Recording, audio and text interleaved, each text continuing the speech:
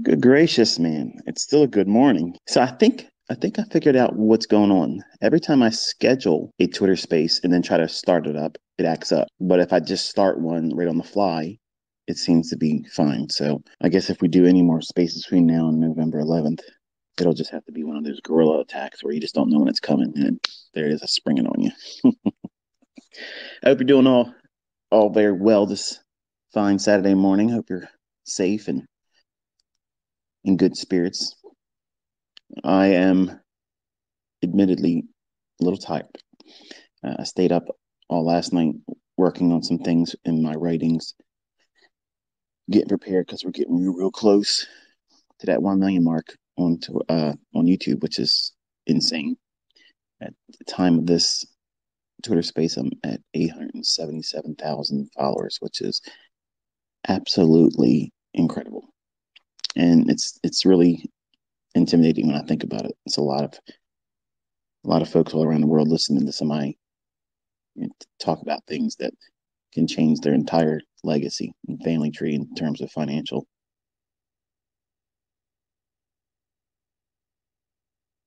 The topic this morning, admittedly, I had a hard time finding something to talk about. And it probably sounds strange, but I've been preoccupied since last Friday with following along the events and listening to people that actually are over there in Israel and in Gaza.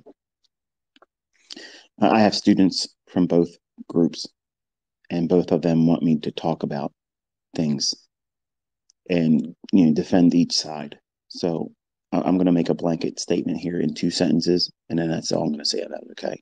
Okay, what you are doing is prophesied. I don't have an answer for it, and I pray for both of you to stop because there's children that are suffering. Adults, they can make these decisions to war, but the children don't have that. They're taught to do these things, and it's both sides. So that's my statement on it. But the topic this morning came to mind when I thought about my son, where as a new trader, maybe as a new student, someone that's trying to dabble into technical analysis and trading and seeing who has what that is appropriate for them, because not everything that I teach is going to be appropriate for everyone. And for most of you, when you come in, if you ever listen to anybody else teach or talk about the markets, as soon as I drop the idea or suggest the idea or make the case that there is 100% manipulation and control of the markets and it's algorithmic. And before electronic trading became a thing, it was a group of men that actually controlled price and they're the real market makers. Um, when it was automated and turned to electronic format, there's scripts that run. And I don't know why it's so hard for people to accept this, but I understand that it goes against the grain that's been established in this industry because so many people have titles and so many people have accolades that were given because of whatever they've done, and they attribute it to previous archaic ideas that the markets are buying and selling pressure or supply and demand factors, and it's not. It's manipulation, control, sentiment, and unseating those individuals for the purposes of fleecing them and taking their position over and them taking the money. So that's really what it's all about. It's war. It's warfare, basically, and deception. So if you understand going into that, it's not shocking. It just arms you so that way you come in with the right mindset. So that way you're not worrying about uh, your system being perfect. You're more concerned about not falling a victim to what is predominantly used against retail thought. But as a new trader, as a new student, or someone that's trying to do it, it's really easy to get motivated in the beginning. Seeing other people show you their results, seeing students getting interviewed and talking about how empowered they feel in taking money out of the marketplace and being able to spend it, not just simply have some kind of market replay report, which can't spend money on. or a demo account, which we're not paying taxes on demo, and you can't pay your bills on that. You can't pay your bills and take your spouse or significant other over to a nice restaurant once a month and not think too much of it because of a paper or tape reading event. Those results, they don't pay the bills. So when you finally get to the point where you want to try to do this and you feel motivated, a strange thing takes place when you're out there watching price action live. And when you know there's a likelihood of a big news driver coming out, something, that we call a volatility injection, which is a red folder event on the calendar. You can use the Econo Day or you can use the Forex Factory calendar. I use those interchangeably. But going back years and years and years ago, before Forex was available to us as traders, Econo Day and the equivalent was always the economic calendar everybody went to. But I like the format for Forex Factory because it was easy for me to snatch those and share them as a screenshot to students when I was just teaching predominantly the Forex market. Well, when we have these motivations in the beginning as a new interested party in speculation, learning how to trade, learning how the market's book price and how to engage it and try to seek a pattern, a model, an approach, a trading plan, something to get you into a trade, help you manage it, control your impulses, aiming for a result that is hopefully gainful at the end. And if not, not as much of a painful loss that would be so debilitating it would remove your interest or remove the motivation. But when you are watching real time live price action, whether it's tape reading, whether it's demo trading, whether it's trading a combine and trying to get a funded account passed, or trading a funded account, or live, your money at risk. It's a weird phenomenon that takes place where all the motivation that led up to you wanting to do this, now you're here. You're at the dance now. Okay, you're sitting there and you're watching price action in real time. You're not studying it in hindsight and back testing. You are now met with the uncertainty of that hard right edge, and you don't know where it's going to go.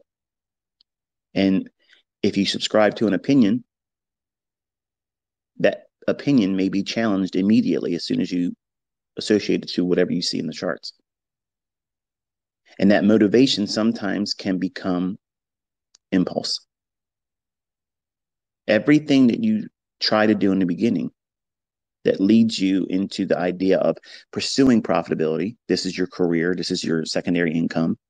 This is your retirement plan. This is your get rich program, whatever it is. All of you are going to have different views about why you're doing this. You want to impress your in-laws.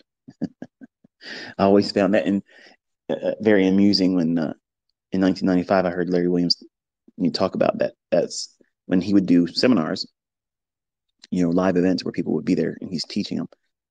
They would send out a questionnaire in the beginning, and then, what are you trading for? Like, why are you trading? And he said it was fun to read a lot of the responses, and people would say, like, to prove to my mother-in-law I was, really worth it for their daughter to be married to him, right? So, I mean, all of us have these secondary reasons to get in. Yeah, I had that. That's the real reason why I got into it, and that's why it made me laugh when I first heard it, but also was pulling back as an audience of one watching his VHS tape in 1995. It made me feel uncomfortable because he nailed me right there. Because that's why I started trading. The whole reason why I started in pursuing it was I wanted to be better and bigger than everybody else thought I would be or am. And as a young man, you're very vulnerable. You're vulnerable to the effects of other people's opinions of you. And young men typically will act like they don't care, and they'll raise up and they'll use colorful language and maybe even want to throw hands because you've really just crushed them. And I was like that as a 20-year-old.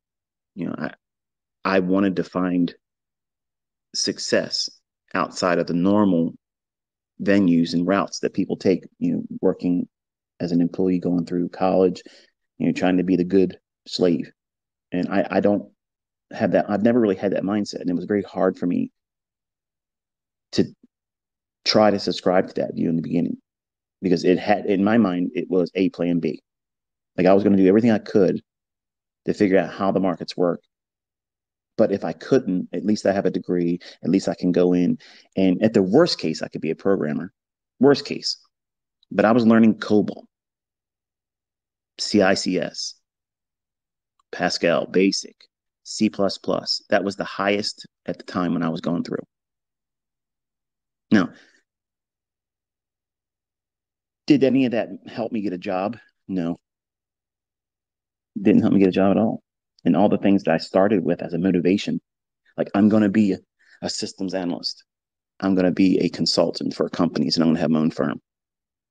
That was my plan. I didn't want to be an IT specialist or a computer programmer, someone working for a company. My motivation was always, I'm going to have my own place, my own thing. I'm going to call the shots for myself because I don't want other people telling me what I want to do. So I was motivated. And what's weird is I was never impulsive at all in my decision making while going through the required lessons, classes, getting the credits, working towards a degree that would, in my mind, I thought it was going to, who wouldn't want someone with computer science and specializing in business management? I mean, if you think about that, I mean, like you got it, right? That's what my opinion was. And I was never impulsive. I was submissive to whatever. This is the prerequisites for this class. To get this, you got to do this, you got to do that. And trading wasn't even in my thoughts. Like it wasn't there. I wanted to be an entrepreneur. And because of circumstances, working for a Jewish family and owns mills, and a chance opportunity to see a magazine that I don't know, maybe I would have saw it on a news rack somewhere, but I never really would have, in my mind, wanted to reach for Entrepreneur magazine, because it's like anything else. Most of it's advertisements. But it just happened that that magazine was laying on the desk in front of me, and I asked my then boss. I said, Glenn, can I borrow this tonight? I'll bring it back. He's like, you have it. And you know the story, that little classified ad in the back started the whole process of learning about commodities, which was coming now full circle because when I was 14, 15, and 16 years old, my uncle was telling me the richest people in the world trade futures and options. Get yourself a good job. He was pushing me to be an electronic technician, and I wasn't interested in that. And in sixth grade, I was making my own games. I was coding them. I would stay after school in the math class, and I would ask the teacher, my math teacher, I said, can I stay as long as you stay? And when you leave, I'll leave. Yep, no problem. And sometimes I would be lucky enough to be there till 6:30. Other days it would just be 30 minutes. And I'd walk home angry that I didn't get enough time to practice and use because I didn't have a computer. Like I didn't have one. So, these are all the days when we had the floppy disks where you couldn't put anything on it. Like it was nothing. It was like literally no storage whatsoever. And the computers were just glorified calculators, right? But I was never impulsive about any of it. But I've always been 1,000% in whatever I've been in. I've always been, 1,000% effort into it. But I was never really impulsive about any decision making that was associated with that career path. So I found it a little bit shocking when looking at price as a 20-year-old and the potential to make a lot of money in a very short period of time and the sense of accomplishment that it might present to me. It was a perfect storm where I'm entering a field brand new, 1992. I have no idea what's going on, no idea how to trade. I read one book that was basically a rag that just introduced something that was not even a method. Like I've presented you lots of concepts, but I've also given you specific models, how to use it, what time it's going to form, how to enter it, how to put your stop loss into it, how to add to it, where to target. That's a complete, absolute no excuse. Now you know how to trade and you can apply it to any time frame. I didn't have that when I first started. I had this is a head and shoulders pattern. This is a bull flag. This is a channel breakout. This is a wedge. This is a ascending triangle, descending triangle. And this is a broadening top and bottom formation or megaphone pattern and trend lines. That's what I came into trading commodities with. And the first step out of the gate in that race, impulse showed up. Why? I didn't know it then. I had no idea what I was doing, why I was even doing it at all. I completely lost the focus of what was the motivation for me to be there. I mean, it got me there. It got me to the point where I put money into a brokerage account. It got me to the point where I was willing to accept the pay $100 per contract, which they called full service commission.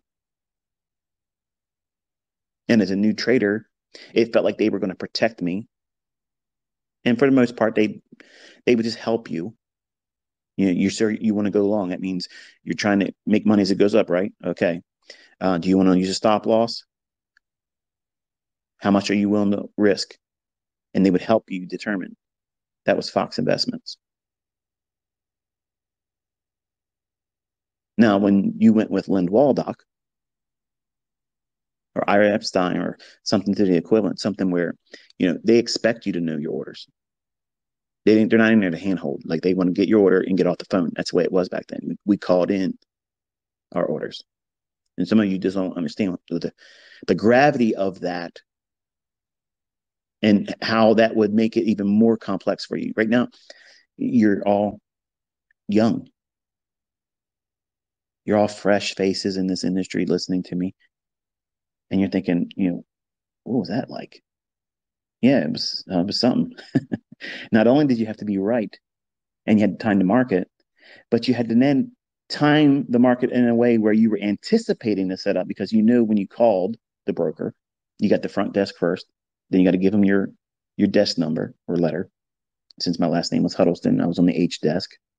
Okay, go to the H desk and you wait for them to pick up the phone. Usually within 2 rings, they pick up. And then they tell you, okay, H desk, what's your order? And you tell them your account number. And then you give them an access that says that you verifies who you are, kind of like a PIN.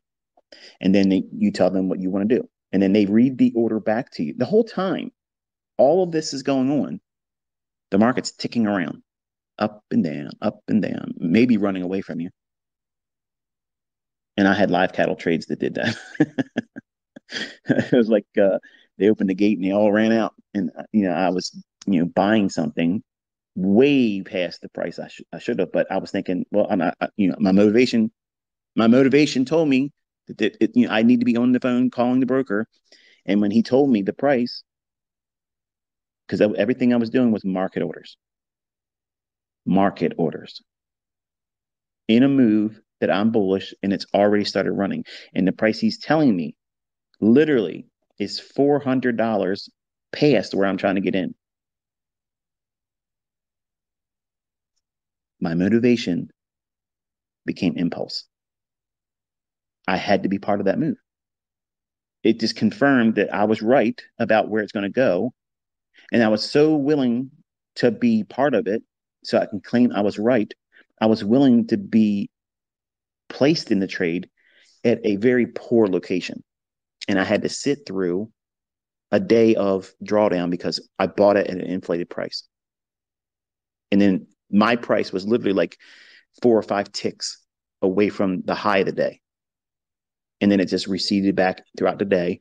And I was watching on my Quotrek, which is a little handheld device, not much really about the same dimension of my Ultra 20 right now, which is a Samsung phone I use. I use Android because Apple sucks. The For the folks who want to know why I think that, it just I've had 2 phones where they failed on me.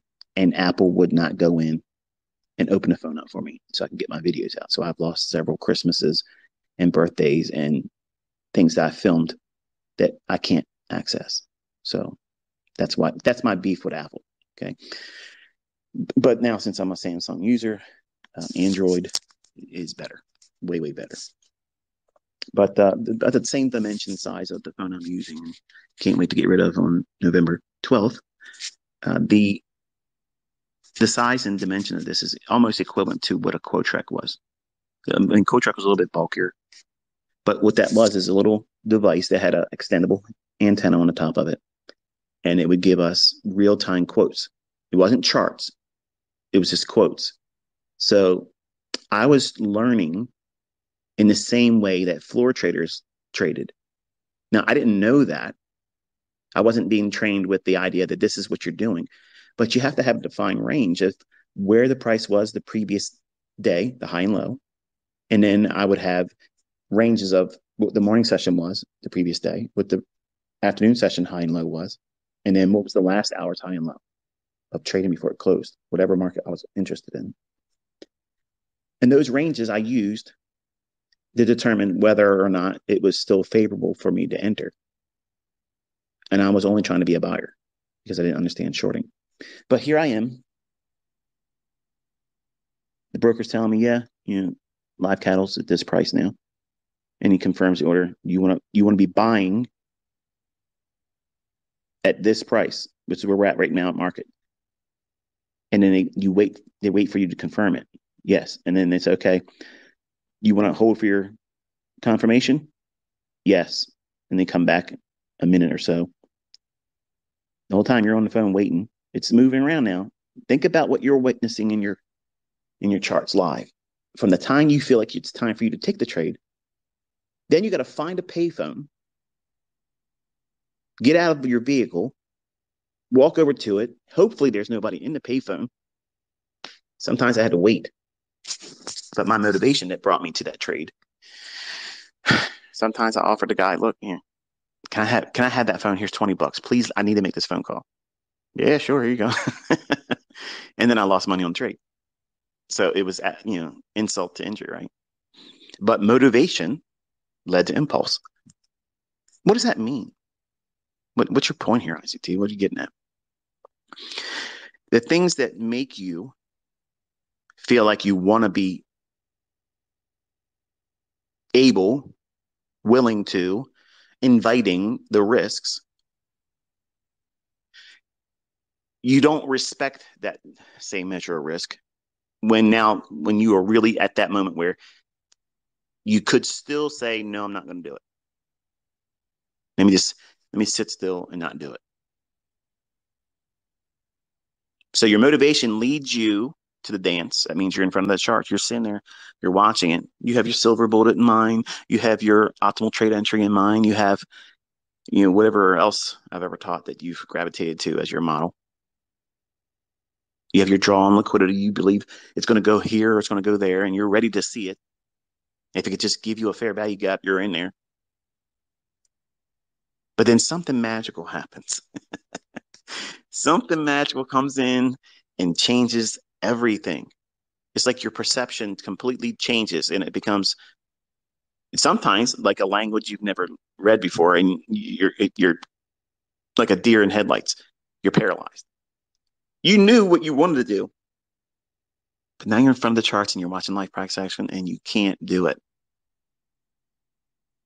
You're waiting for something to appear as a nudge, a little, you're right, now take it. And many of us, when we first start, we call that confirmation. The only thing that it confirms is you sat there too long. That's what it confirms. You sat there too long. Now it's already moved. It would be better for you to wait for some kind of a down close candle in a lower time frame, reach into a fair value gap if you're bullish, and then use that. Don't chase running higher price when you're bullish. Don't do it.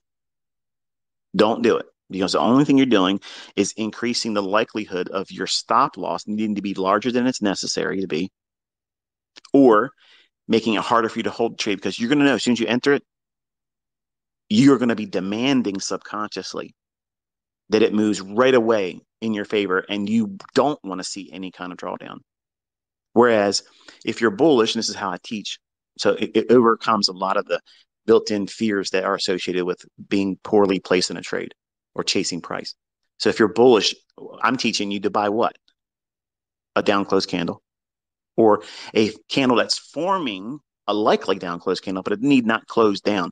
It could be trading lower and still have a higher close. But at the time of your entry, if you're bullish, you're waiting for price to go lower into an inefficiency or run below a short-term low to take those stops. So you're going to buy sell stops or buy inefficiency on a buy side imbalance, sell side inefficiency. You're going to buy that rebalancing to close up and overlap that up close candle that you're seeing as an inefficiency. So you're buying against the grain of price delivery versus impulsively chasing it. In the beginning, because you think as a trader, just like I did, I want to be in a market that has the market going up. Like I want to be in a move that's going up. It's too scary. I'm speaking hypothetically and in retrospect to how it was when I first started. So as a 20-year-old, I was afraid to buy things when it was moving lower. To me, it made no sense. I mean, it literally made no sense whatsoever to go in and try to pick a bottom. That's what I was looking at it as, because I heard my mentor say, you got to avoid trying to pick bottoms. They're like catching falling knives. You have to wait for that dagger to fall, hit the ground, stop quivering, then gingerly go over and pick it up. That's verbatim. That's literally right out of that Ford cassette tape VHS course that he had from 1995. It was ingrained in me, just like the things that I say to you as your mentor. I'm not in the room with you, but you will see something in the charts and you'll hear my voice saying the very thing that you had a resonation with in a video or a lecture, maybe something in this one today. And you'll hear my voice, you'll know exactly what I said verbatim because it left an indelible mark on you. It made an impact on you psychologically, so you think differently as a result of it. In the beginning, when you have no real clue what you're doing, no model, you can become very impulsive. But as a new student with a model, with all the right motivation, you still can be impulsive. What does that mean? What does that mean? What's the contrast between what I've already said so far versus someone that now has a model, has all the right mindset, has listened to all the proper mindset from the inner circle trader and how to do this and how to do that. And now we're at the dance now. We're staring at the chart. It's during that 10 o'clock to 11 o'clock hour. We know that there's going to be a silver bullet. We know that it's likely going to draw to a liquidity pool that's pretty obvious where it's likely to go.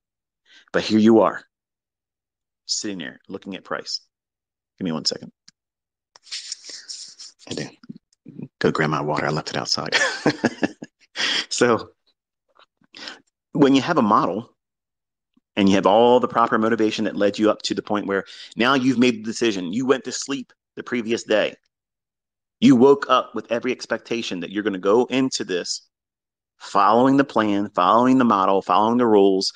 You're looking for this setup to form. And now you're here. You're in front of the charts. You're there. And you do what? You act impulsively. You see something that is not your model. Perfect example. I'll give you something. You've done the work. You've done the analysis. You've listened to me talk about what I think the market's going to likely draw to on a higher time frame. You committed to the idea that that's probably what you're going to subscribe to. So you're only going to focus in that direction. And that's the proper mindset. Not that you should be handheld, but that's why I do it. So that way you can keep your premise, your bias, the narrative focused on that time frame draw. You won't be 100%, but now because you're in front of the charts, subconsciously you're demanding that you're 100%. Is that practical? Is that realistic? Is that something that anyone could reasonably expect to have? Especially if they're new? No, of course not.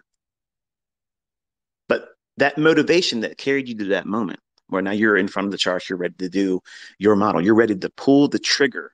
All you have to do is wait for that fair value gap to form because it's going to be moving up quickly and it's going to create that little buy sign of balance, sell sign of efficiency. And it's going to form it in a place where it allows you to capture 12 to 15 handles. So that means your minimum criteria for the trade would be met. It's really there. But unfortunately, it's not there yet. And what happens is you start seeing price run. And in your mind, you're thinking, this is going to be one of those times where it's not going to create a fair value gap. And here I am. I did all the work. I got all this stuff drawn on my chart. I have all the lipstick. I have all the motivation. I'm here now.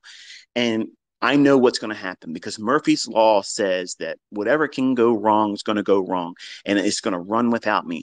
And I'm not going to be able to accept that because I've done all this preliminary analysis. I've done all this preliminary workup, listening to this guy, Jawbone. I'm all pumped up. I'm ready to go. And here it's running. It just took off 8 handles straight, one shot. It's running. Your mind's going to be tricked by that because you haven't watched price enough. That motivation to do the right things gets replaced with impulsiveness because the lack of experience, the lack of the doing of it, being there, not just simply watching price. That's the first stage. Is tape reading is just the first stage. Then you got to do it with a demo and submit to the idea that the rules still have to be applied. But then with live fund trading or the equivalent thereof, where you can lose something, your funded account, challenge account, your funded account, or your live account, you want to capture money. And the lack of experience that you have, and everybody has that lack in the beginning. And all of you, and I was not exempt from this, I wanted to get through that stage quickly. I wanted to leave it behind me in my rearview mirror. I want to be able to say, yeah, see you later. I ain't never going back to that town again, which is ignorance, neophyteville, beginner. Like you want to be able to leave the ranks of a newbie. When I'm encouraging you to live there for a little while, because that's going to teach you who you are. And it's going to show you the character flaws that you have that you're pretending you don't have, that you've been hiding from yourself your entire life. However long you've been on a spinning rock, all of you have character flaws. I don't hide mine. I don't hide it. I tell you where they are. I tell you where my weaknesses are. Because when I was a younger man, I tried to pretend they didn't exist. And they were impediments to me. They held me back. They were the barriers that I hugged. I held on to them. I held on to it like something wrapped in barbed wire. It's not comfortable, but you get used to that uncomfortable state and it becomes normal for you. Like that's why abusive relationships go on. Spouses that, beat their wives because they're weak men. That women train themselves to because they have children. They don't want to break that family up. They know what that man's doing to her is not right. But they allow it to go on because it becomes normal for them. And change is a little bit more scary because it begins to bring in more uncertainty. And as humans, we don't like uncertainty. But in this industry, you chose to be in one that is always uncertain. There's nothing 100%. All the things that I have, all the things that I share, my track record when I pull it out and I point to something before it happens, look around. You've been walking with me now for almost 2 years now publicly. How many things did I call and not happen? Very, very, very small number of that. But how many things were right and correct and where the market went to? You can't reasonably expect to be like that in the beginning. And when you learn from someone, when I was a martial artist, I wanted to be as good as the guy that was teaching me and then better. That's what I wanted. Anything that they did that was impressive, I needed to do it better than them. Why? because I had this deep ingrained necessity for me to be significant because while I was growing up in Cardboard City, I was part of what we considered white trash. We lived in low income, and everybody, and I got in fistfights and stomped the shit out of people that thought they were better than me. I curbed stomped people. You know what that is? Where you stomp their ass, you beat them, you drag them over to a curb, you open their mouth up with their teeth on the edge of the curb, and you stomp the back of their head. I've done that before. And the sound that makes, you'll never forget it. Those are things that I've done as a kid with people older than me because they talked down to me. They acted like they were better than me. So what drives me, and still to today, is that deep scar. I was the guy on the other side of the tracks growing up. I didn't come into this world with a silver spoon in my ass. I didn't have that. Everything was a hard thing to do. And it took a lot longer than I wanted it to do. And it was very difficult. I had a lot of opposition around me. People would try to tell me, you're not going to be able to do it. You're going to just, amount to the same thing we do. And then I went to school and they tried to talk me out of that. And they said, you're not going to get good grades. And I got great grades. Constantly, the enemy constantly will work on you to try to discourage you. And if you're strong enough that you have the motivation that keeps you going, when, when you're finally there, he's really going to try because you've done it. You finally climbed to that moment where now you're going to see the proof. You're going to finally get that testimony that you can hold on to and say, nobody can take this from me. And some of you are going to discover that that motivation that got you there, which is, everybody needs it. I'm not trying to discourage that that's not a good thing. It is a good thing.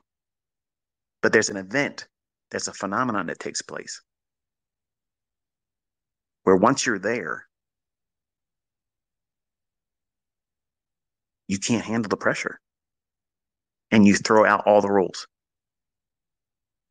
You don't wait for the setup. You think that it's going to be stripped from you. You worked so hard to get to this moment. Now here's your first shot, the first shot to use the information that you've been studying. Now you can make gainful profits if it's correctly done, but you don't have the experience yet to lean on. And you see a sudden quick movement, which really isn't that much. Nothing's changed in the trade setup. But in your mind, because you're so keyed up, that motivation, you're hopped up. You're ready to go. You're that guy that all your friends are around. Fight, fight, fight. When if they weren't there, you'd probably shake hands with the guy and say, you know what? Yeah, I apologize, man. It's got out of hand. It's just forgive me for saying whatever I said or did whatever I did to you. You can't do that now because they've incited that rage. You've become lustful for blood. You need to do this now. And something happens where that motivation becomes impulse. And you don't use your model and you press the button. And as soon as that button is pressed, you're regretting it. Because now you just entered the uncertainty with no plan, no entry, no PDRA. You chase the price. And everything you've heard me say comes rushing into your brain, and you're thinking, oh man, this is that thing he talked about. Now that trade seems like it's going to choke the life out of you. Maybe you start hyperventilating. You don't realize it yet. So you start feeling your fingers and your hands and your arms start tingling. All of a sudden, you start feeling your heart palpitate. Feels like you can't breathe. Doesn't feel like there's any air in the room. Why is it so hard to breathe? That's anxiety. Now you're feeling the effects of the adrenaline in your body, and you're standing still. Hmm. It's like a Ferrari in neutral, running with the accelerating pedal to the floor. It's not good for the engine. And now you're worrying about what you're feeling bodily. And then cortisol is going to release. And that hormone makes you feel like you're going to die. Now, how can you be watching price, managing it, and what you should be doing, focusing on your model, if you think you're having a stroke or a heart attack or about to pass out or throw up? I've been there. I've been there, and I've been there while driving a truck over the Key Bridge in high winds, panicking because I'm watching my co-track tell me that there's absolutely nothing I can do, and I'm nowhere near a payphone to get out.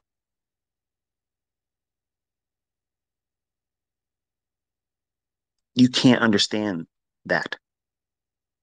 You don't understand that because you're so spoiled with the information and technology we have today where we can just press a button, get in, get out. Seconds. Seconds. Be on the other side of a bridge, and then someone goes and has a typical thing that anybody else would have normally while they're doing construction on the bridge. You only have one lane, and then their engine dies, and you're on a trade.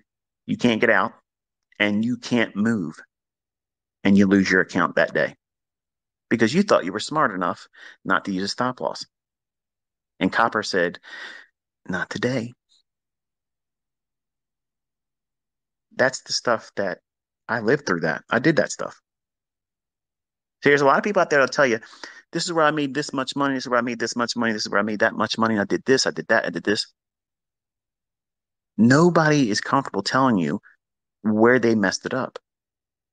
They want to hide it. They want to delete it like it didn't happen.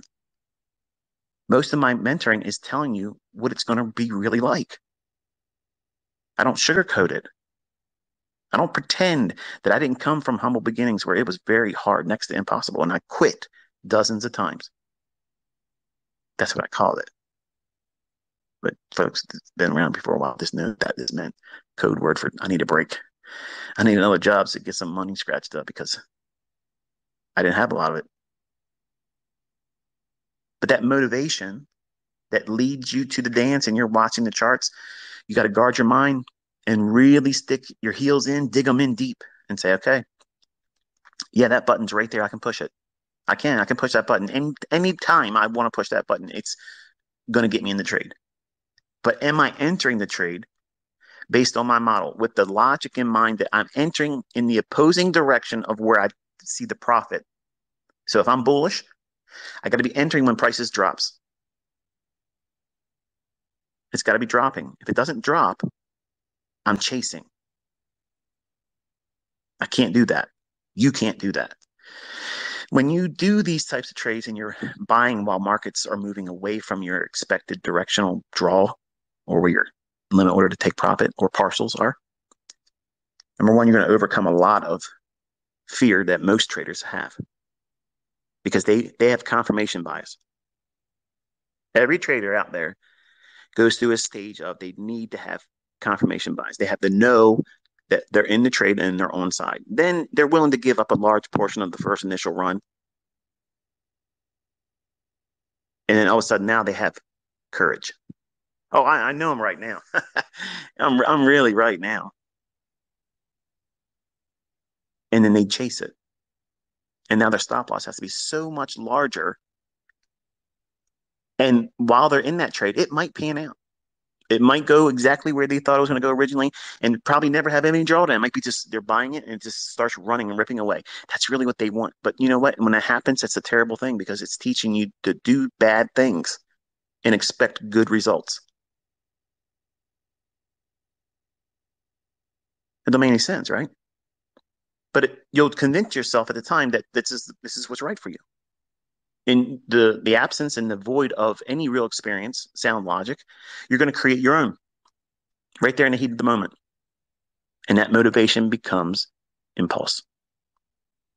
And for those of you that have traded with real risk of losing something, not a demo, reset is the worst that could happen. I'm talking about you lost your funded account.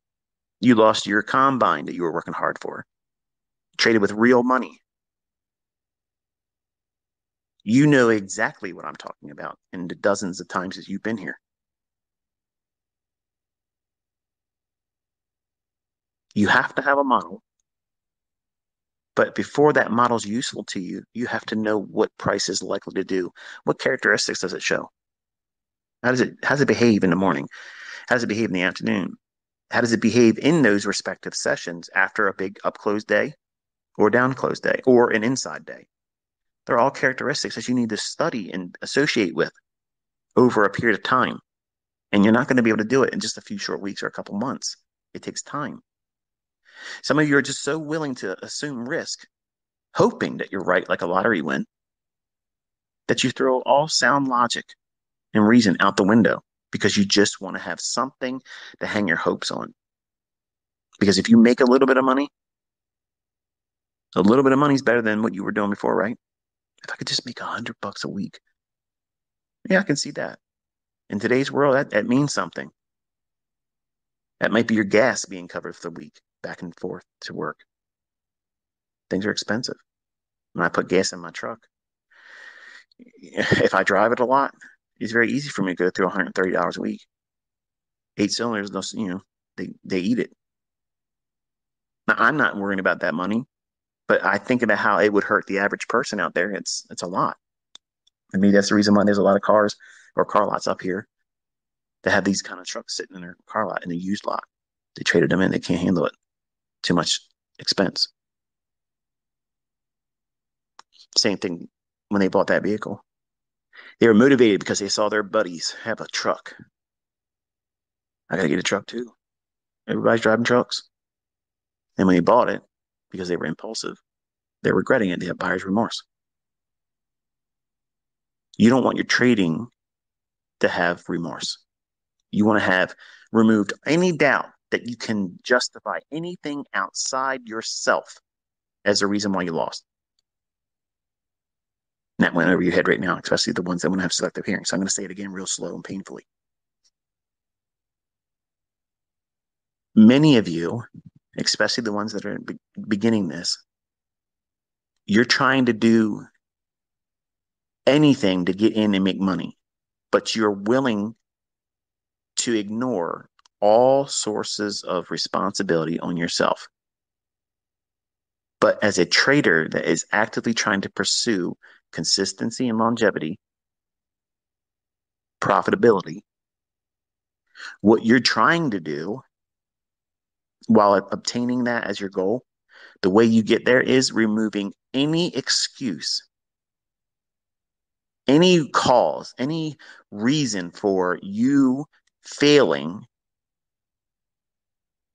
outside of your own model and your own experience. That's personal responsibility.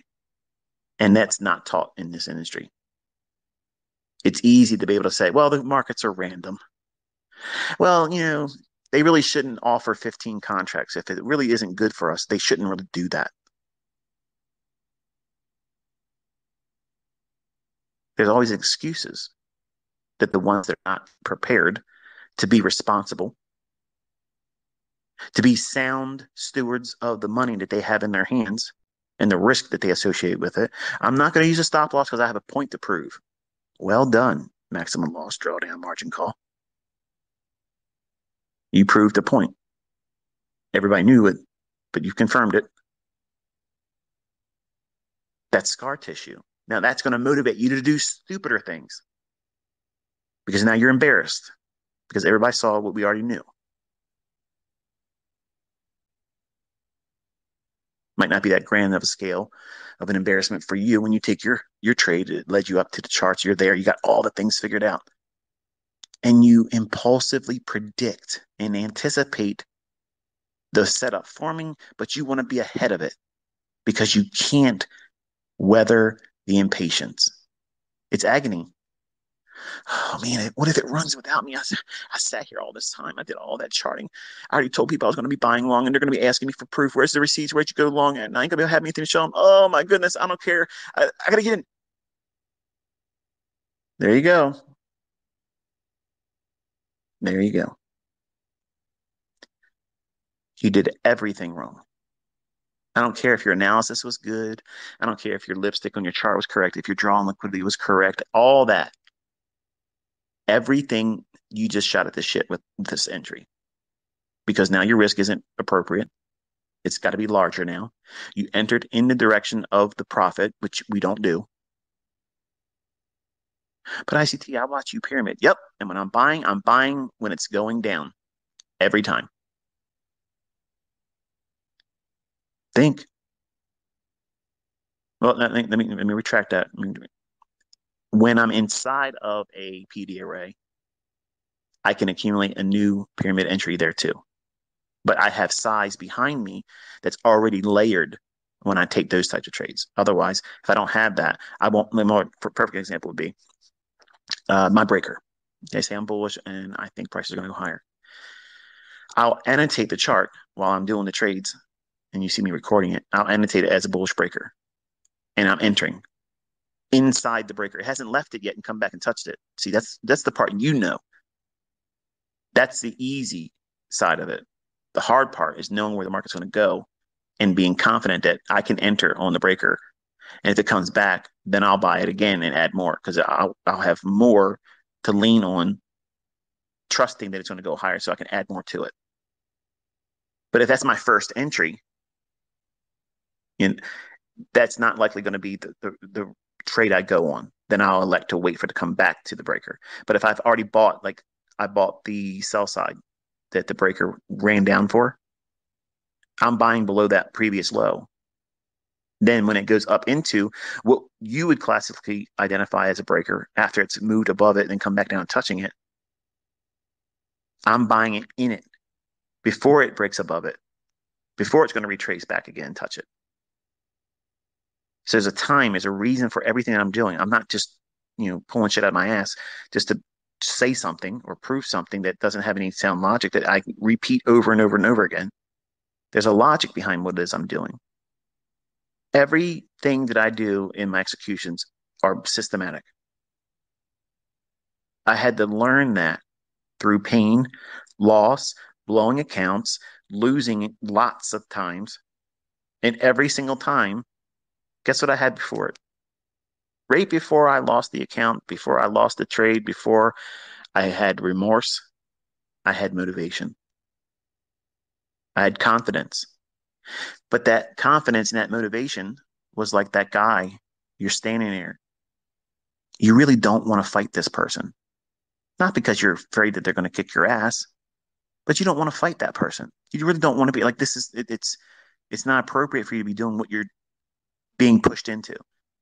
And you have that circle of influence around you. Everybody's shouting, oh, yeah, yeah, fight, fight, fight, fight, fight. When wisdom says, wait, if they want to swing on you, then you hit them in their fucking throat, grab them by their ears, drive their nose into your fucking knee, drag them down to the ground, put your knee in the back of their fucking skull, and pound the shit out of them. You didn't ask for it, but you reciprocated.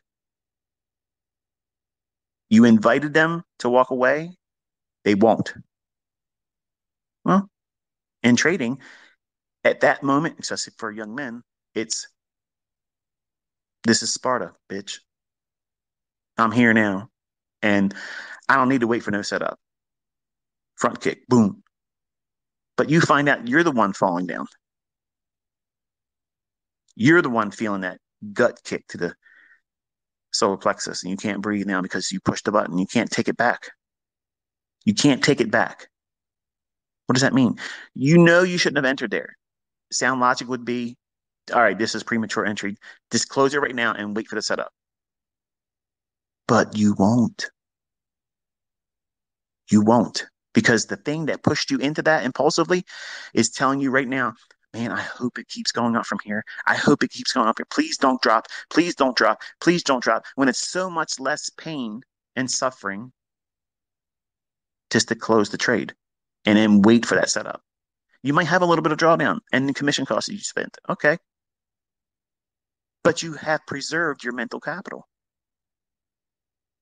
The money that you're spending and potentially losing on that trade is insignificant in terms of the amount of debt that you're going to carry mentally as a trader for the rest of your career by doing that silly shit. Think about it. How many times have you been in a trade where even if it went to the worst case scenario and ran all the way to wherever your stop would have been. Notice I said that. But some of you aren't trading with a stop loss. What's the worst that's going to happen? That loss doesn't end you, but in your mind, you've lost a limb.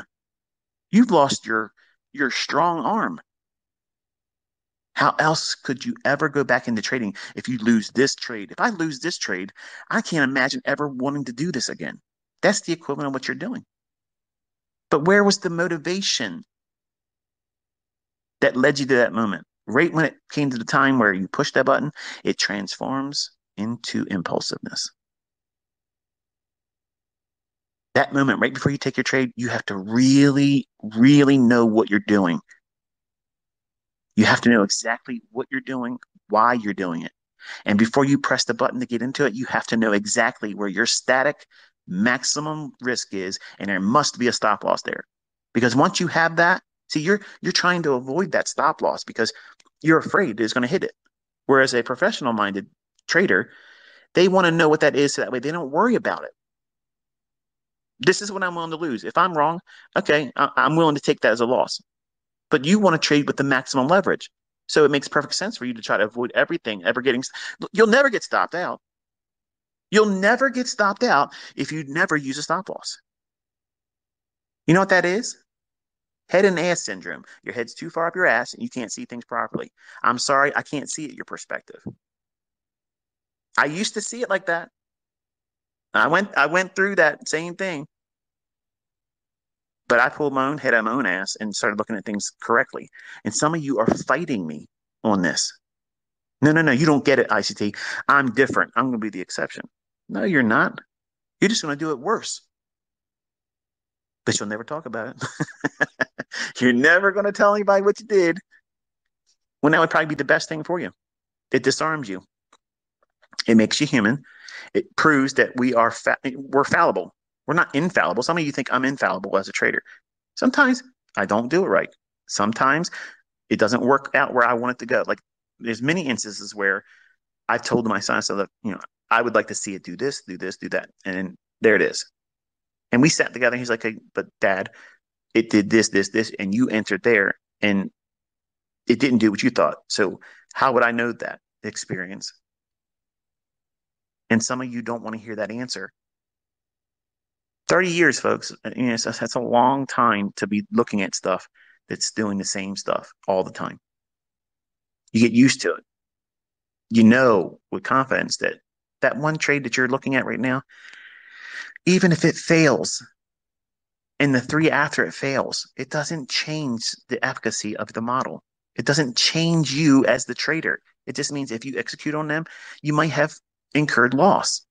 But are you allowing for and inviting those losing trades, those losses, to take you completely out of the model and completely away from trading and or having the ability to be solvent to trade?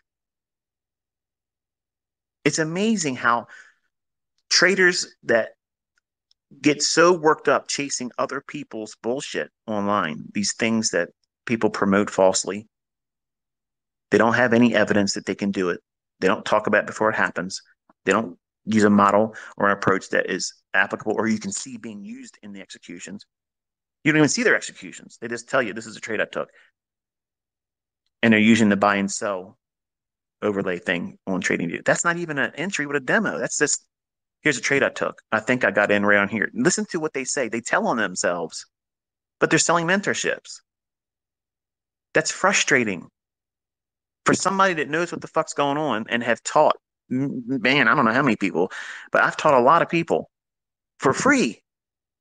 And it's just my tolerance for it is gone. It's gone. And I don't try to influence all you in that respect. I mean, but if you're going to be trying to pay somebody for something, they better have the goods. They better be able to prove that they can do what they're claiming they can do instead of talk about something on the left side of the chart. But you all fall victim to that stuff, this image-based stuff, materialistic stuff,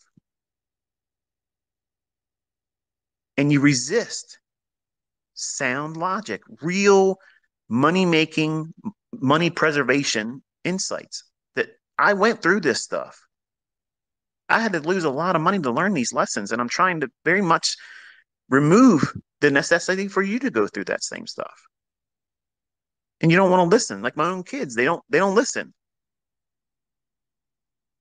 You wonder why my own sons do the things that they do. The same reason why you ain't listening to me. Just because they have my DNA in them doesn't mean that they're gonna. Oh no, it's a symbiotic relationship. I'm ICT's offspring. It's whatever the main one says. All the ones like there's this relationship where whatever it's a hive mentality. The word escapes me, but it's kind of like the show The Last of Us. The fungus, whatever one fungus feels or experiences, they all feel at the same time. That doesn't happen because they're my kids. They're discovering themselves too. And they're discovering that they're human. And guess what humans are? We're terrible decision makers. That's a skill set that has to be honed and beaten to us. As the scripture says, iron sharpens iron, meaning it's not going to be easy. If iron had feelings and nerve endings, it probably would be wincing when you rub it against another piece of iron. When you take that raw piece of metal and you want to forge it into a blade, what do you have to do to it? You have to harm it. You have to do damage to it. You got to take its useless edges off and make one useful edge. That edge is your edge that you're going to use as a weapon or a tool, knife, a blade. But many of you want to go out to the market and you do all this work and preparation, and you have this high tech 50 caliber sniper rifle in your hands, and you show up and you're right there. You're sitting there, you're waiting for it. You're looking through your scope. It's coming, it's coming, it's coming. And then all of a sudden the market starts to run. And what do? You reach for your fucking baseball bat and you chase it. What the hell is that? That's caveman mentality. That's not civilized. That's uncivilized. That's savagery. We're waiting for the mark to walk into the crosshairs, gently hug the trigger, and be confident that we have executed precisely what our model is expecting us to do. We will not second guess it because we've done everything up to the point of engagement and entry. Our stop loss is there. We don't worry about it because we're comfortable with the risk. But if I'm honest, ICT, that means I can only really risk $75. Right. Exactly. That's why you're trading with a fucking micro. Okay. That's why you're doing that. It's not about how much you can make. It's a how much you can afford to lose and still stay in the game while you're learning.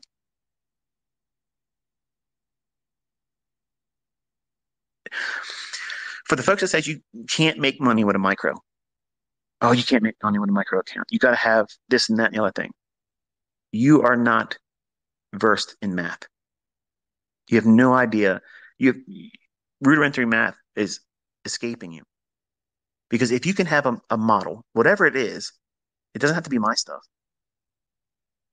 And I'll say it again. It doesn't have to be what I teach. It could be anything out there that causes you to have a decision.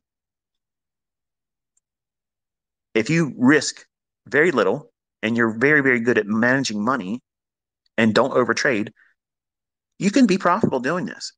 You're going to have a lot of losing trades, and that might not sit well with some of you, most of you.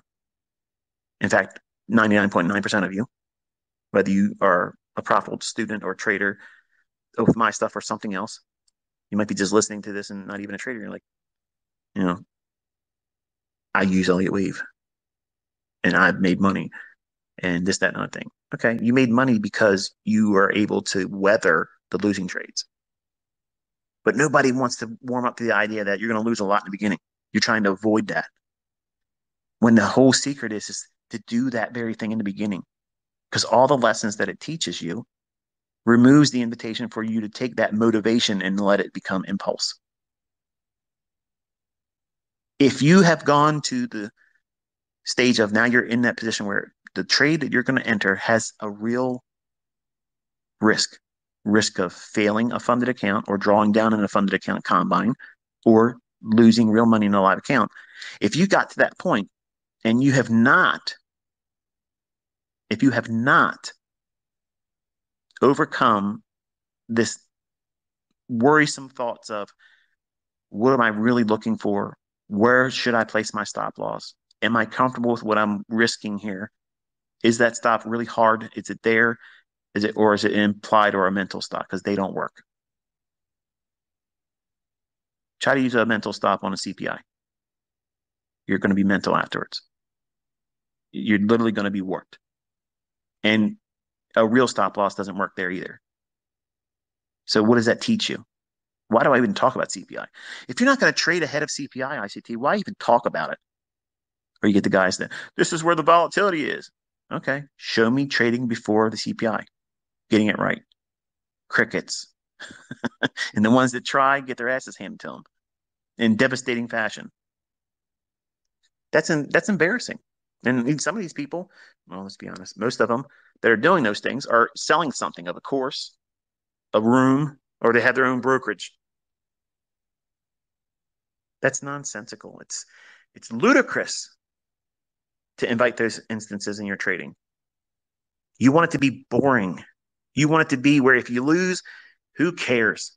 I'm still going to do this same model on the next setup based on the logic. If the trade failed here, but the overall conditions of the marketplace are as they should be still, I'm going to take the next setup.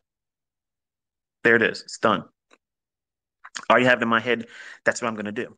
Unless I'm proven incorrect, and therefore I either need to move to the sidelines and wait for new information or reverse. But that's not always a reverse. In the beginning, that motivation, hey, I'm going to get in this trade, and you do it wrong, or if you get squeezed out of the trade because you don't have a stop loss because you chased price, that pressure that you're feeling is going to make you think you got it wrong, and you'll abandon your model. And then what do? Become impulsive again and say, oh, I got it wrong, not realizing that you just didn't do what you were supposed to do and wait for the setup. You'll reverse in the natural progression of the retracement that your original trade idea should have been waited for. So you did it wrong, chasing it. Then you're scared because it's retracing on you, and you reverse. And then the trade goes where you want it to go. But then here's where you lie to yourself. I knew this was going to happen, and the broker, they slipped me, and I had to. You're lying.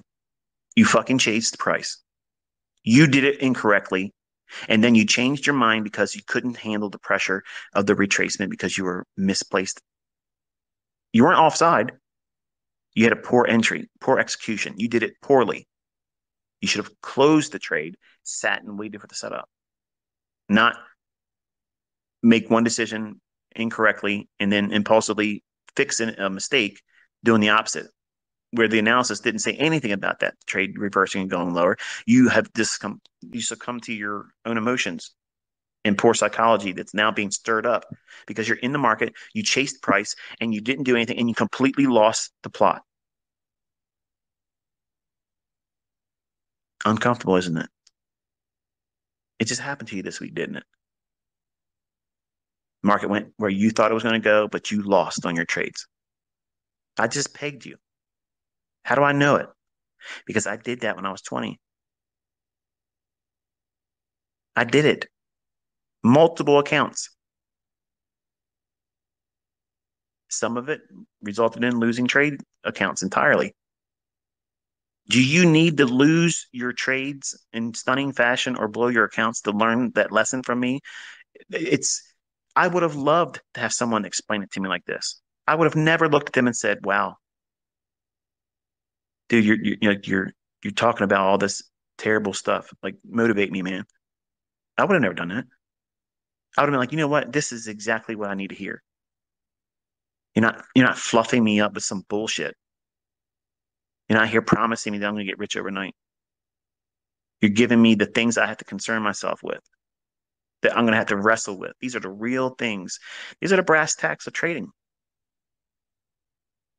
And when you hear it, it feels like I'm talking down to you or someone new to come here. Oh, I don't want to listen to this guy. He's talking down to his students. No, I'm not. No, I'm not. I'm talking to you eye to eye. I'm coming to where you are because I've been there. I'm not talking down to you. I'm taking myself right back to the location where you're at right now and telling you the guy that you look highly up, and have high regard for now. I didn't get this insight, by having fucking candy bars shoved up my ass. Okay, it hasn't been easy.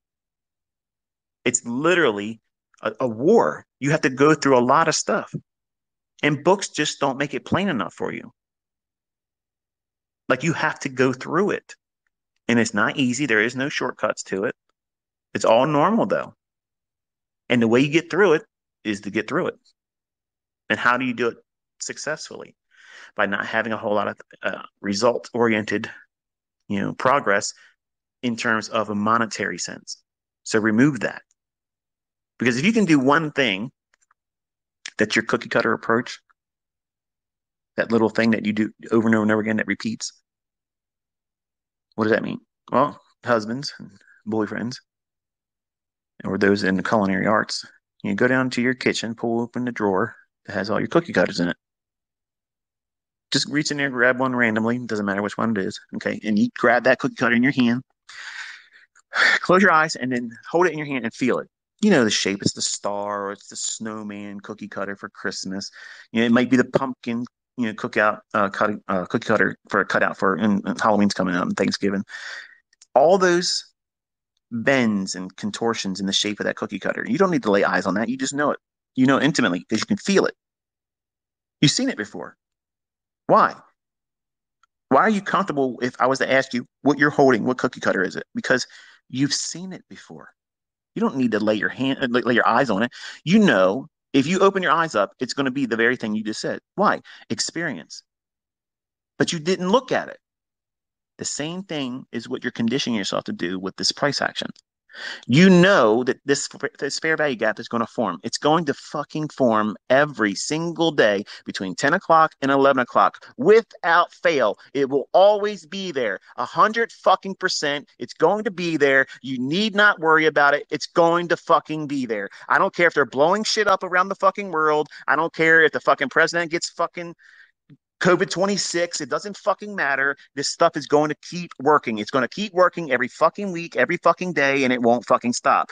But you're not limiting yourself to doing just these things to prove it to yourself. I have literally taken you down to 60 minutes and said, see if what I'm saying is bullshit or not. And guess what? It's there every fucking day. Every day. Every day. London, pre-New York session, New York session, afternoon session, last hour trading. Come on. Listen, you don't have any excuse why you shouldn't wait for your setup to form. If you miss it, if you get a stop out, or if it doesn't work for that one setup, you did it wrong. You did it wrong. Guess what that means? You have an opportunity, maybe in the same day, to correct it or study it and build your confidence back up. But you're taking motivation and turning it into mania. I want to rush through this, learn how to do it because I'm going to go and try to do 5 or 6 maximum funded account. And I'm going to do this and do that with the trading. And I'm going to be an overnight success. No one's going to be able to do it faster than me. I'm going to be the fastest meteoric rise in funded account trading. You're making it harder than it needs to be. You really are. And you might get a little bit of success here and there, but you're going to go out there and flaunt it like it was the easiest thing since, riding your bike now, which you've probably been doing your whole life. It's easy. It's like riding a bike now. And you're going to lie to yourself. You're going to lie to anybody else that's listening. Like you're providing all of the outside noise and justification that's not helping you. You're willing to go through all those things. You're willing to enter a trade when there is no setup. It hasn't formed yet. The framework is likely to be there, the draw on liquidity, where it's going to go ultimately. You're in the session. It's probably going to go up there, but right now it's running in the direction of the trade profit. You don't want to enter like that. You wait for it to draw down into a PD array or up into a PD array if you're bearish. And then by doing that, you know that there's a range in which it's permissible. It can color outside that fair value gap just a little bit. But see, when you impulsively enter, what you're really doing, and this is the truth, folks, you're afraid that this thing that you're trying to do as a model is going to fail in your own hands. And you know that if it does, and you do everything that you think is correct, you're not going to stick with it and you're going to start all over again chasing something else. And folks, I just nailed down 90% of you motherfuckers. You don't want to listen because you're afraid you're going to do it wrong. And then you're going to fault the model. You're going to fault the approach. And then you, because you're impulsive, you're going to go out there and chase Elliott waves. You're going to chase harmonic patterns. You're going to chase some other bullshit.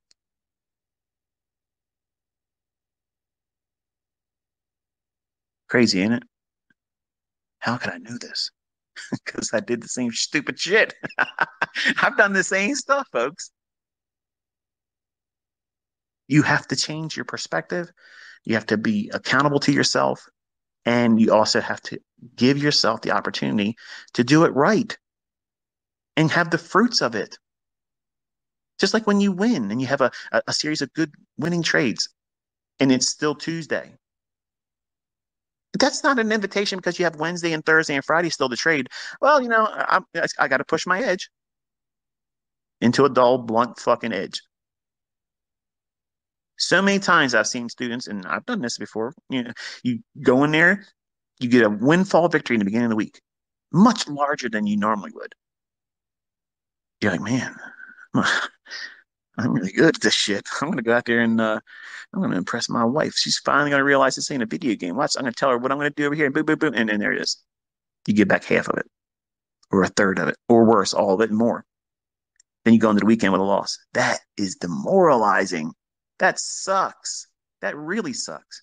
Especially if you showed everybody online in the beginning of the week, here's what I made, here's what I made. And then they're like, progress report, where you at? MIA, baby, I ain't coming on. I got things to do. Radio silence. You're making it harder on yourself by doing that. So you have to weigh all these things out and also provide no opportunity for them to be in the trading. So it becomes less of an impact adversely because it's real easy to talk yourself out of this because it's hard. It's really, really hard. And what makes it hard is that you are equating success and failure on a personal level. Think about it. As a business, okay, think about it like this. You have a business and you do some kind of customer service for the for the community at large. Okay, say you run a landscaping business, okay?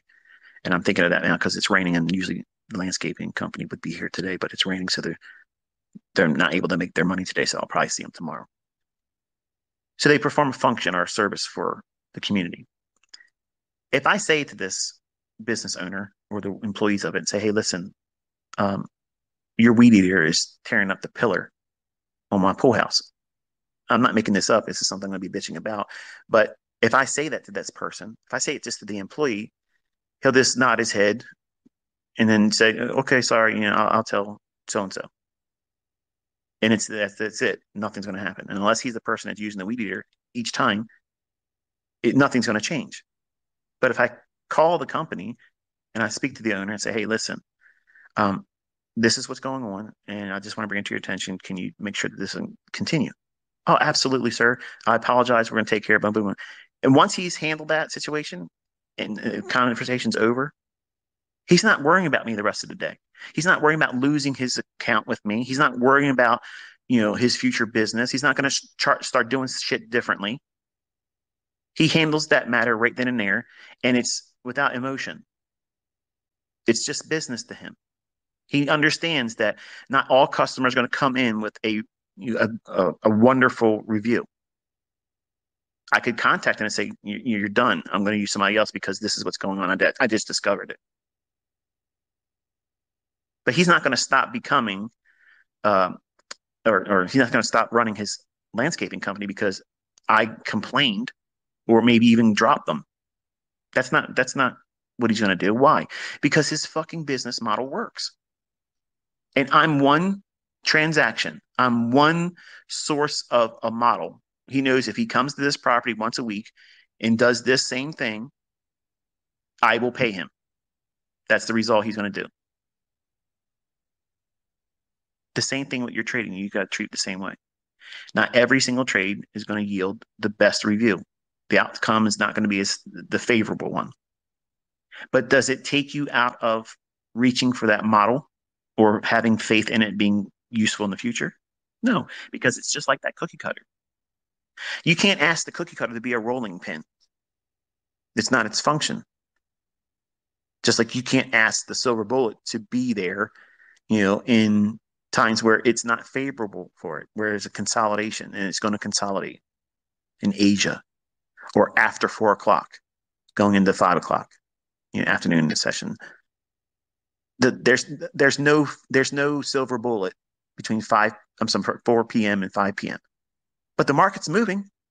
It's it's still ticking around, but there is no setup there. I would never look at that and say, this is a silver bullet. This is a fair value gap. I would sell short or go long in because of the timing of it. You're asking that model to exist in a time when it's not going to be there, which is the equivalent of taking a cookie cutter and saying, I'm going to use it as a rolling pin. It won't work. It doesn't work. It's not a hammer. It's not a screwdriver. But that cookie cutter, if you lay it into dough, okay, you take that dough and you spread it across your counter and you take that cookie cutter and you press it down into that dough that's rolled out. And when you lift that cookie cutter up slowly and you follow all the processes of rolling the dough out, taking the cookie cutter, pressing it down in, maybe slightly twisting it back and forth a little bit, and then slowly raising it up, you're going to have a cutout of that dough in the form of that cookie cutter. That's what your trading model is. That's what I'm teaching you to look at, that 5 point run, that 5 handle run in the S&P. Because if you can do this, if you can stick to the process of handling that cookie cutter, the fair value gap silver bullet that takes 5 points or 5 handles out of the marketplace, and you consistently are able to do that and nothing else, guess what you're doing? You're forging patience. You're forging real experience that no one can take away from you. And you're learning a lot about yourself, what you're going to be feeling. Are you feeling impulsive? Are you feeling impatient? The trade's not panning out fast enough for you?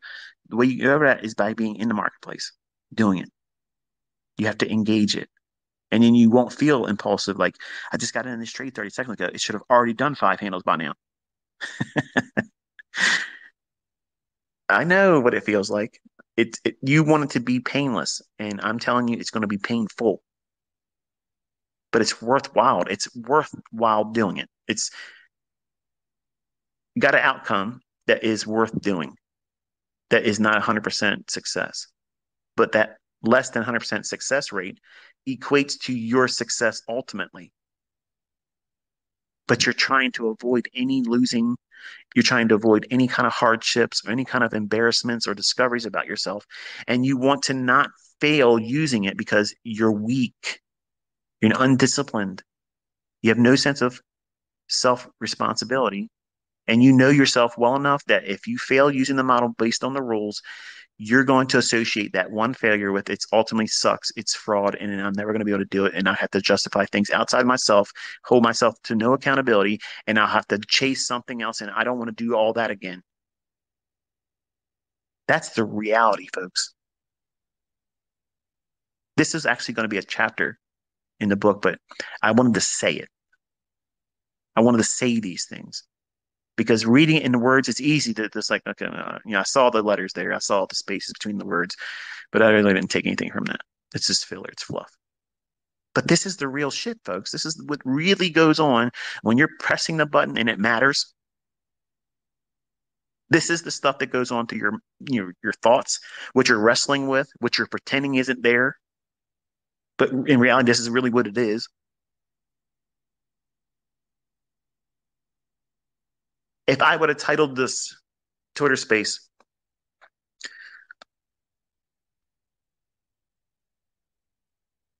all the shit that's causing you to lose and how it's going to continue doing it. You probably wouldn't want to watch it. Probably wouldn't want to listen to it because you need to be around somebody like a Tony Robbins who wants to tickle your ass with a feather and say, "Hey, everything's going to be great. You're a success story in the making. Everything's great for you. You're not going to fail. Never accept failure because it's never going to happen for you." Get the fuck out of here. This guy used to be a fucking janitor, okay, and sold all kinds of bullshit, blowing smoke up people's asses, walking on coals. Yeah, you can walk on coals. Stand on the fucking coals. Then you're going to impress me. It's fucking physics. But people see that shit like, wow, yeah, it's fucking something. Furus. Meanwhile, Tony Robbins is probably unfollowing now. That guy Grant Cardone follows me. I don't know how that happened, but if you're listening, Grant, how you doing, man? Um, the the new week that's coming. I'm going to say this and then I'm going to close it up. When you're practicing, or when you're reading the tape, or if you're doing your demoing, or if you're going to be taking another trade that would be gainful, if it was to be profitable, whether it be funded account, funded account combine or live account funds. I want you to think about what I said today.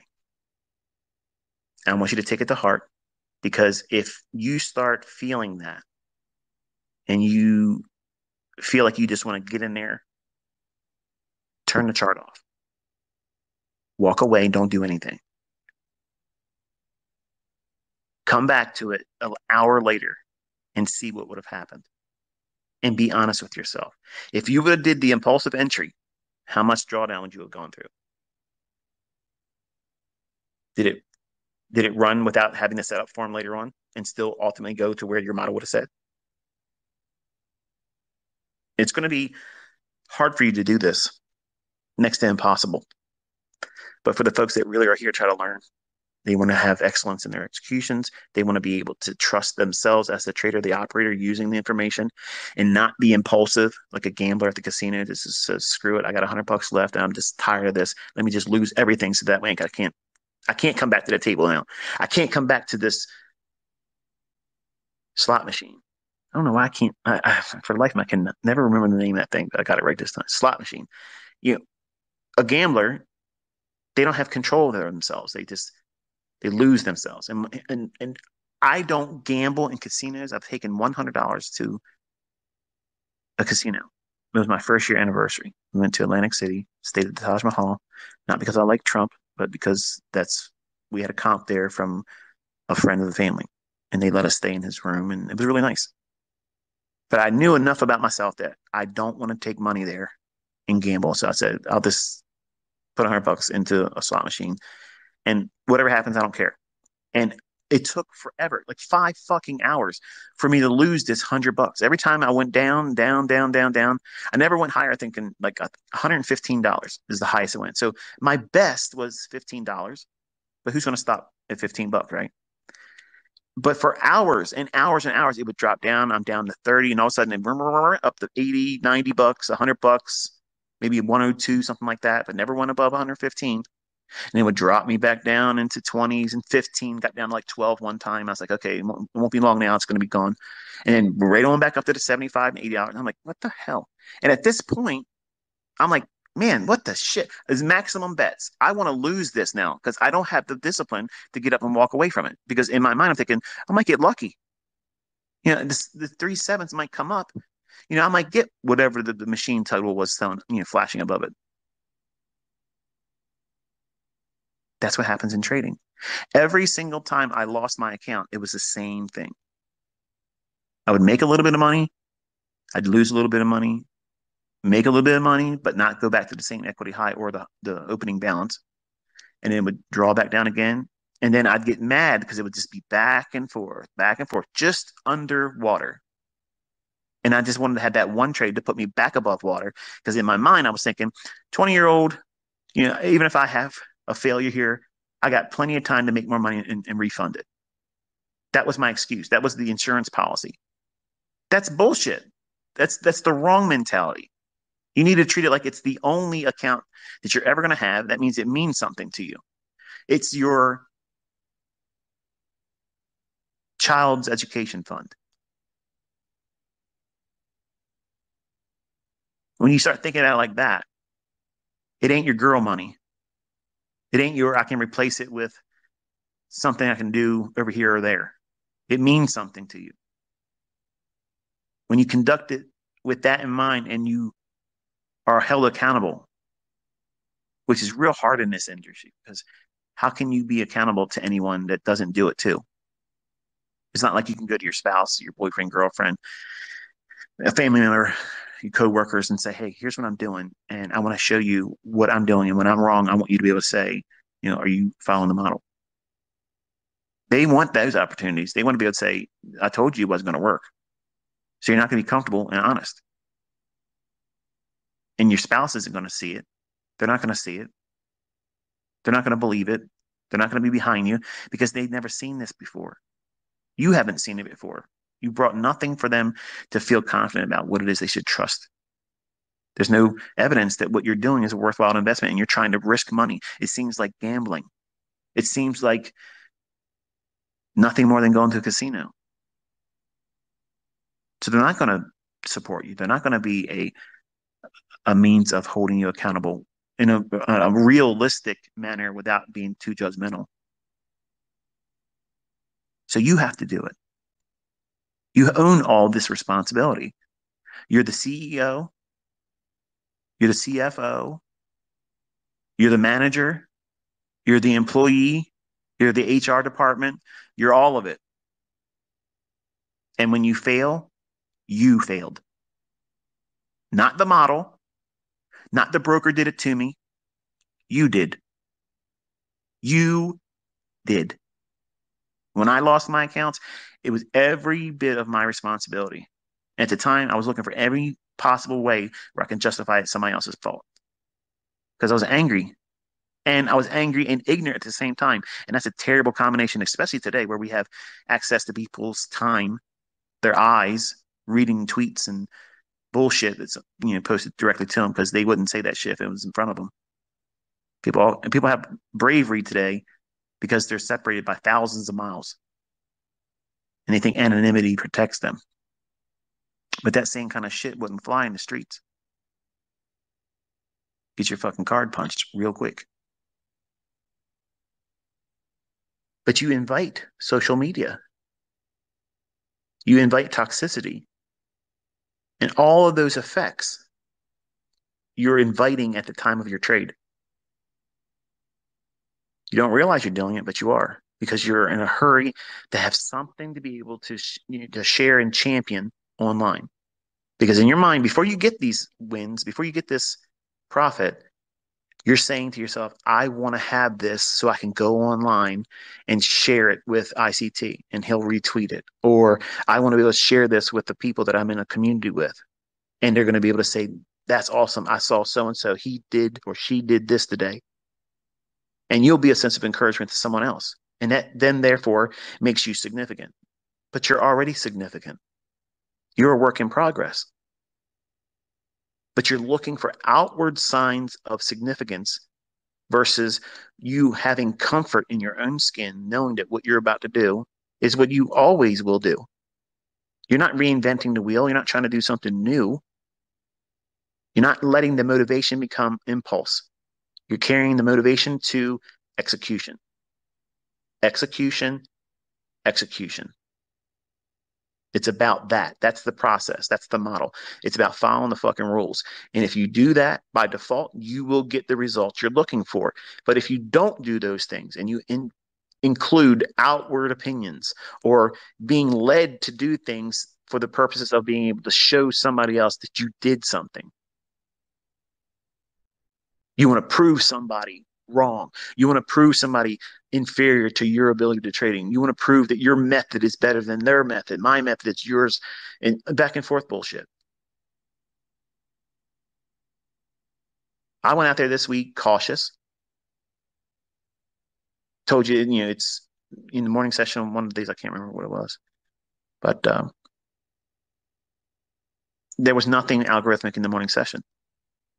It was all manual intervention. It was back and forth. None of the PD arrays were supporting it. It really wasn't running for liquidity. It was just painting back and forth, up and down, up and down. That's seek and destroy. If I trade that, I will have my ass handed to me. So I cut bait. I'm going to wait for something to make sense. I told you I would rather see it do this, reach up to this specific buy side liquidity. And above that, there is a range, these very specific levels. I want to see it go up there, and then I believe that they'll drop it lower, off by one tick.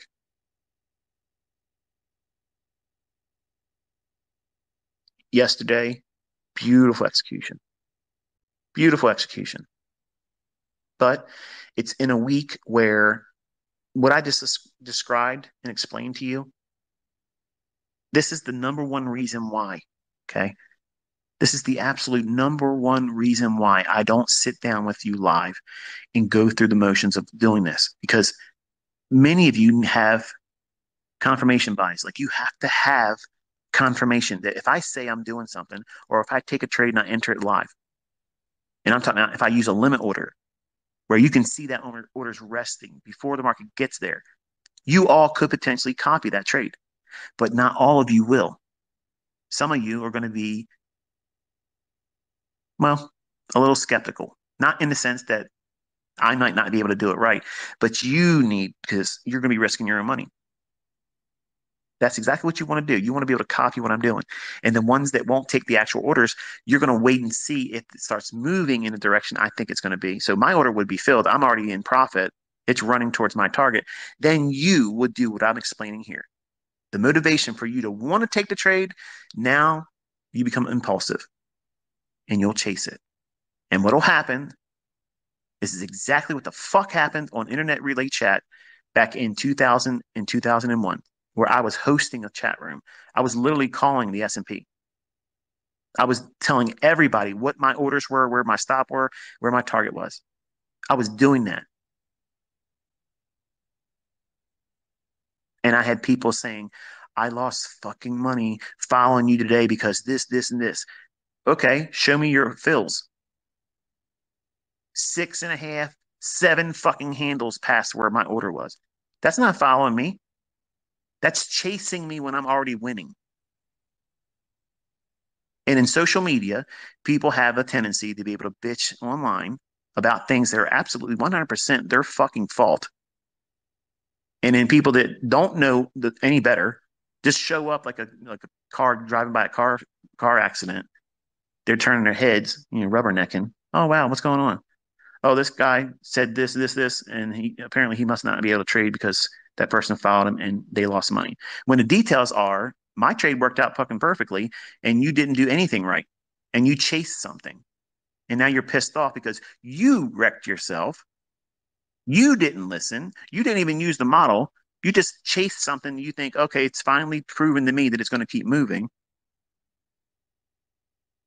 And then you got sucked into the drawdown. That's natural. It didn't reverse, but you can't handle it because you don't know how to trade and you didn't do anything in the model. You're just impulsively chasing price. And because human nature being what it is, you, like anyone else with a weak mind, would say, well, it's not my responsibility. I didn't lose money. You caused me to lose money. Well, I didn't push the fucking button, bitch. You did. You did that. And I have students in my mentorship that in every intake, some of them tried to do that shit. And I said, show me where I told you the entry pattern was. Where was the entry price on it? Where was the stop loss at that you employed? Where did you hear me say that? Didn't happen. But it went to where I said it was going to go.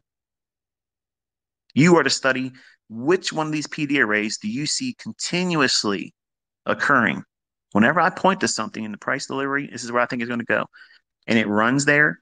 When you observe and you study price action, what are you seeing? Because not everybody's going to see a fair value gap. Not everybody's going to see a mitigation block. Nobody's going to see, no, not everybody, but everybody isn't going to see a breaker. The one that jumps off at you, that you're just able to see right away, real quick and easy, that's the one you start with. because you're all going to learn from that one foundation how you can apply every PD array after that. But you got to get good at one of them. How's that possible? Because you're all doing the same damn thing. The market's going to go to liquidity or inefficiency. And you have to have experience working towards getting that goal as a skill set that you can lean on. If I'm 100% confident that I know which side it's going to go for, buy side or sell side, whether it be in the form of inefficiency or actual liquidity below or above highs, whichever those two instances are, whatever I settle in on and I'm confident with it, when I show you my pyramids, when I'm building up a position, I'm literally trading every fucking PD array that's forming from the time I get in the trade until it gets to 50% of the range that I'm expected to see pan out. Then I can't do any more pyramid entries. But I'm literally trading every fucking PD array just to prove and stick it in the asses of everybody there that doubts this stuff ain't really there. I do that. And any one of those pyramid entries could be your unique entry model. It's not it's not selling the idea that that's better than the other ones that I've taken. Any one of those can be what you're looking for, but does it resonate with you? And what happens is when I do this, you all want to just go out and say, I want to be able to do that. I want to do 8 entries and capture this big run up full pull. That's what I mean when I say I'm not the best mentor, because I don't always have the best way of teaching the methodology that I'm trying to employ, teaching a concept, many times gets lost in translation. And that's why sometimes you'll say something to me that otherwise, it's a really nice opinion of me. It might be, a high remark, but I won't like it because you got something from something that I wasn't really aiming for. And I don't want to encourage you to see something that really wasn't my intention at all. So it's a very difficult thing for me to be a teacher doing this because it brings with it. I mean, if you were all honest and you were 100% responsible, I would want nothing more to be able to sit out here and say, okay, this is what we're going to do. But you're you see people out there talking bullshit now. They're talking bullshit. I'm out here proving it every fucking week, and they're making up shit. It's laughable. It's literally laughable. But that's human nature. And things are getting tightly wound up, and people are getting really emotional. They're lashing out, and they want every opportunity to find an outlet. Let me plug into whatever's available so I can release my hostility. I'm not going to be that for you. You're a fucking failure because you're a fucking failure. When I failed, it was my fault. When I succeeded, it was because I stopped thinking like a dumbass, stopped doing dumb shit, stopped inviting outward influences and me being impulsive. I had to wrestle that stuff. I had to subdue it, overcome it, and make no allowance or invitation for it. That's what I'm talking about. It's why it's going to take you longer. Perfect example. That's why I like that guy, Patrick Whelan. He tweeted the other day, why am I think he's being facetious to the people that follow me. He's having fun with all you. You get team mentality and you try to defend me. I don't see anything that he's doing. I think he's funny. But I like watching him because he's a case study in everything I'm talking about. He shares his frustrations with his shortcomings.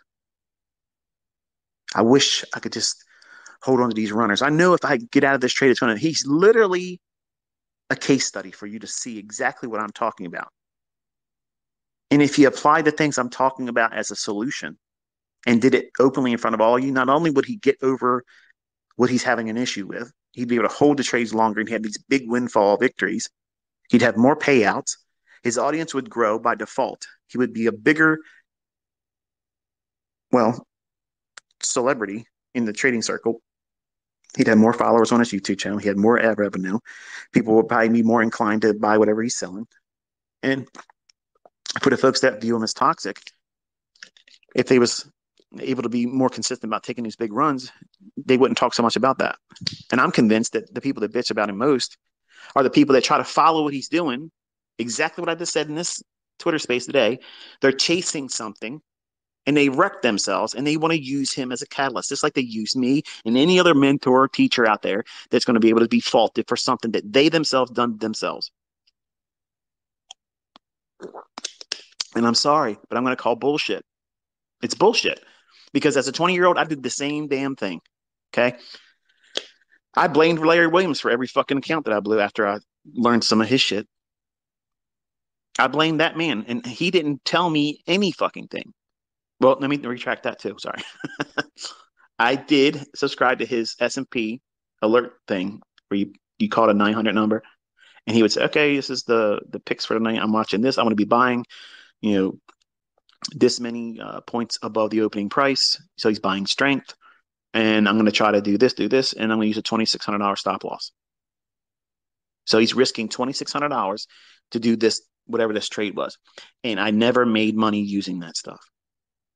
And I did use what he was telling as an entry and a stop. I did all those things, and I never saw a winning trade. So I stopped it.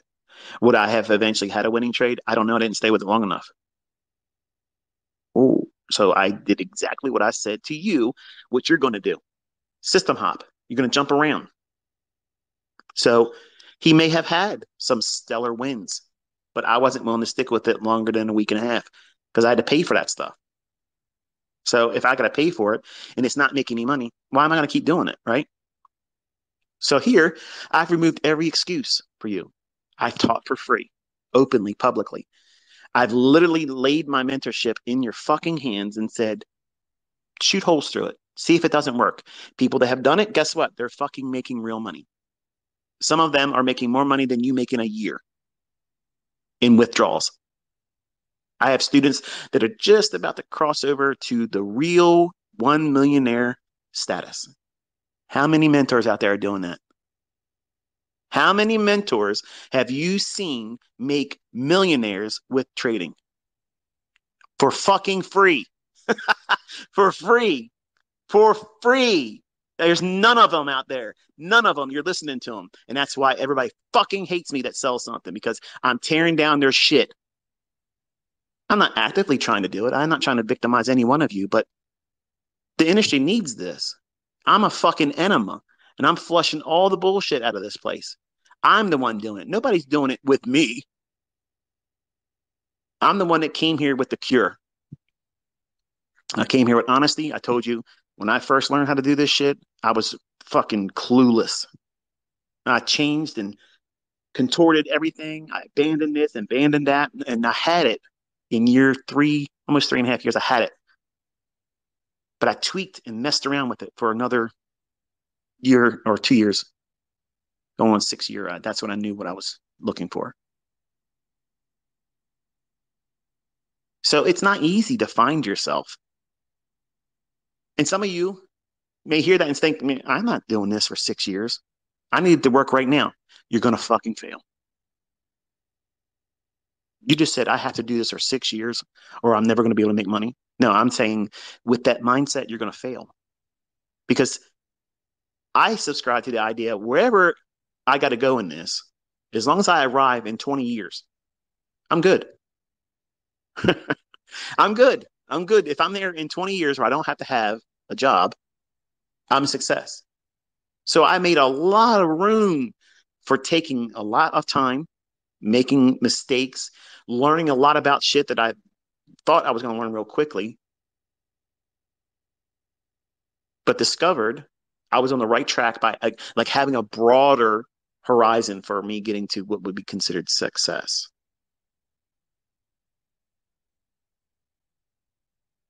I don't want to spend a year learning how to do this. Ain't no way I would do 6 years and not be able to find consistently profitable. No way, no way. Can't do it. But you'd be willing to go to college for 4 years with no guarantee of a job and go into $100,000 of fucking debt.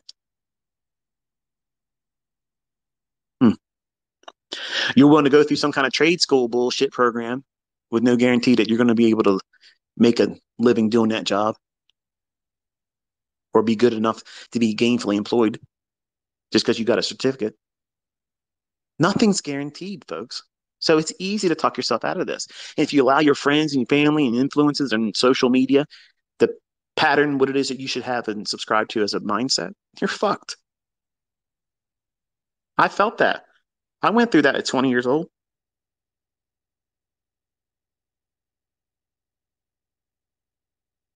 It's human nature to be like that. But you're running your own company here. Some of you are just about to start your own enterprise, your own business, your own empire. And you're letting the fucking opinions of maggots and shitholes tell you what you're going to be doing to be successful. And they're living in their mother's fucking basement. They just graduated high school 2 years ago. And you're letting their opinion about you and what you should be doing. You're listening to that. A bunch of text on a post or some fucking clowns making videos talking about something that everybody sees working. That's that's insanity. But that's also these same people that are failures. They want to hurt something that's hurt them. They can't rise above what I put out there that you're all having for free. For free. With the receipts that it fucking works with real money, with demo, in my hands or out of my hands, other people all around the world, different walks of life, different age brackets, different sexes, different whatever the fuck it is. Diversity.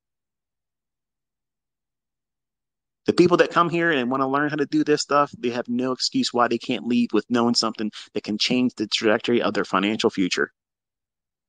You have no excuse. None. I teach you how to do it properly. I tell you it's going to take a little bit longer than you want it to be, but it's normal. Don't be afraid of that. Take notes when you watch the videos. So that way you don't have to come back to that fucking video and give me more ad revenue. Don't buy my fucking books. I mean, come on. I'm stopping at the height. All this bullshit that they're going to try to tell you. If I'm in here to rook you from, I could literally do it right now. You would gladly fucking send me money. I don't want your fucking money. You worry about all the wrong shit and just listen. Just put the work, all the effort into things that you're trying to combatively fight against. Take that energy and turn around and say, okay, let me just put it into this. I had so many trolls on baby pips that are now profitable, consistently profitable fucking traders using my stuff. You know what they learned? The free shit right up there on 2022.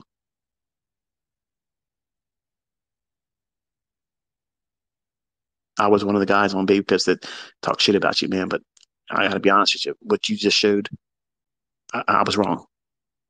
Thank you. I wish you luck. Let me know what you keep doing with it. I'm not here to be the villain. I'm not here to hurt anybody. If you sell something, if you sell education, if you're selling signals, how's it going to hurt you if you use the information I'm making available for free and it makes you better? And then your customers don't even need to know. They don't even need to know that you use my shit. I'm looking out for your customers more than you are. But you're not going to undermine anything I've already done. It's already done. It's already done. It's already in motion. People already have it in their hands. They can't forget what's already been taught, and they can fucking make money with it. There's nothing anybody can do. Nothing. All that drama, all that fucking wasted energy. Look around, man. Shit's getting fucking hard. And you got time to be doing this dumb shit? Arm wrestling somebody else? Trying to get me to fucking trade in your fake fucking brokerage account? Get the fuck out of here, man. Get out of here. Trade in a real fucking account where it's third party audited by the Commodity Futures Trading Commission. Then people will take what you're saying with a little bit more weight. White label fucking brokers is bullshit. Watching people lose $90,000 in a minute or two, and they ain't got no issue at all. That's how you know it's fucking demo. If they're smiling about it, it's fucking fake. Okay, it's fake. If I'm dropping 90 grand, I'm gonna feel that. I'm gonna feel it. I'm not gonna be sitting there staring into the fucking webcam like, oh yeah, oh, there's something here. Yeah, it's horseshit. That's fucking bullshit. But hey, everybody's got their own fucking way of getting their audience. But I want you to understand something. The greatest testimony that I don't need to fleece anybody is me leaving at the highest point. I'm not going to sell you nothing. I'm not telling you to buy my books. I'm only writing them so that way my stuff is in print correctly And nobody can say it was not explained and that I didn't author it and I gave it to you all. I'm not going to make it an expensive book. It's going to be reachable for all of you. And I know that the ones that are out there with low income conditions, they're all going to go out there and they're going to fucking scan it and they're going to share it on Telegram and you're all going to get it for fucking free. So I'm not doing it for money. I don't give a fuck about that. You're all waiting for that to happen because you're going to sell $5 editions of it. Once they're in print, I'll fucking put them on my fucking website for free. I just want them with the ISBN number. It's mine. It's printed. I don't need your fucking money. I'm not in need of you paying my fucking bills. I'm not in this for clout. I'm not in here to be worshipped. I'm leaving the king. I'm stepping off this fucking throne. Nobody dethroned me. No one pushing me off of social media. I fucking am leaving because I need to. My family is requiring me to do this. But none of you have an excuse. You have no justification or any real reason why you can't take this information and make money with it. It's costing you nothing. And everything that everybody's ever fucking said about me, I've proven is total fucking bullshit. Ask anybody right now that is selling shit or trying to grow their audience and have a little fucking check mark on fucking Twitter. Count how many people are in my audience right now listening to this Twitter space with a fucking check mark. I don't have no check mark. I'm not trying to make money off of engagements. My videos are monetized because if I didn't have it monetized, YouTube would be getting fucking $60,000 a fucking month in their pocket. And for what? I'm not in there to make them fucking money.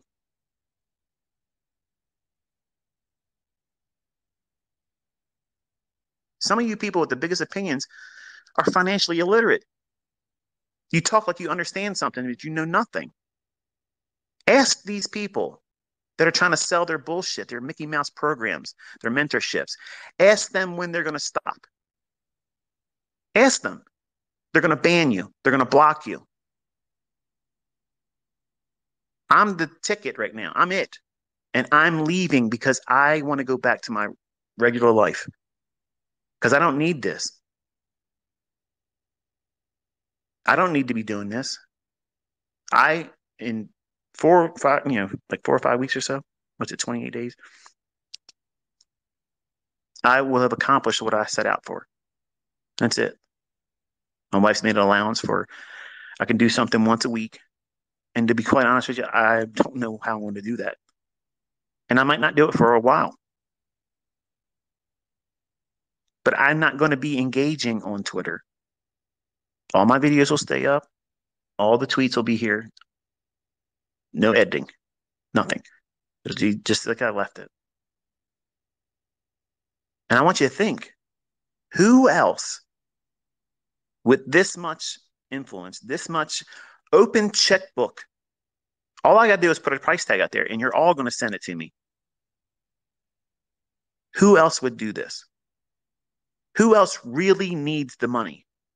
Who else needs the attention, the adornment, or worship that you all pretend that you think I need that? I don't need that. I can't wait to put down Inner Circle Trader. I've carried this moniker too long and I've allowed it to define who I am, and it's not who I am. I am the guy that talks in those other Twitter spaces. Trading brings out the bad stuff in me. It makes me highly competitive. It makes me want to prove all the time when I don't need to prove shit. The chances of you Velcro ball motherfuckers out there that talk all that shit of going into the Robbins Cup next year, nil. But I'll come in that motherfucker. You get on that leaderboard, go on the number one spot, and you call my motherfucking ass out. And I will go in there and roast your ass and never tweet one about it. Won't even mention anything about it. I'll just walk that shit dry. And then my banner, the banner on my YouTube channel will be the fucking little statue they fucking give you. And I'm not going out to Chicago so they can interview me and take pictures of me and then present me with it. They can just fucking mail it to me. You want to make a name for yourself? Do that. That's how you do it. Talking shit doesn't do it. Because there ain't nobody in this industry causing this much fucking waves, making this many fucking testimonials with real fucking money, people making real money, lives being really fucking changed. And they just, I'm going to stop. Greed would tap them on the shoulder. Greed would cause them to sell everything, put a price tag on everything. And I've never wanted to do that. I never really wanted to do it. But people started selling my shit. And I got a fucking case of the ass. I got mad. And, it is what it is. And then when the people inside that mentorship were selling it, I was like, I'm feeding them still. And I've made millionaires in Africa. They're rich because they sold something that's mine. Because it was easy to do.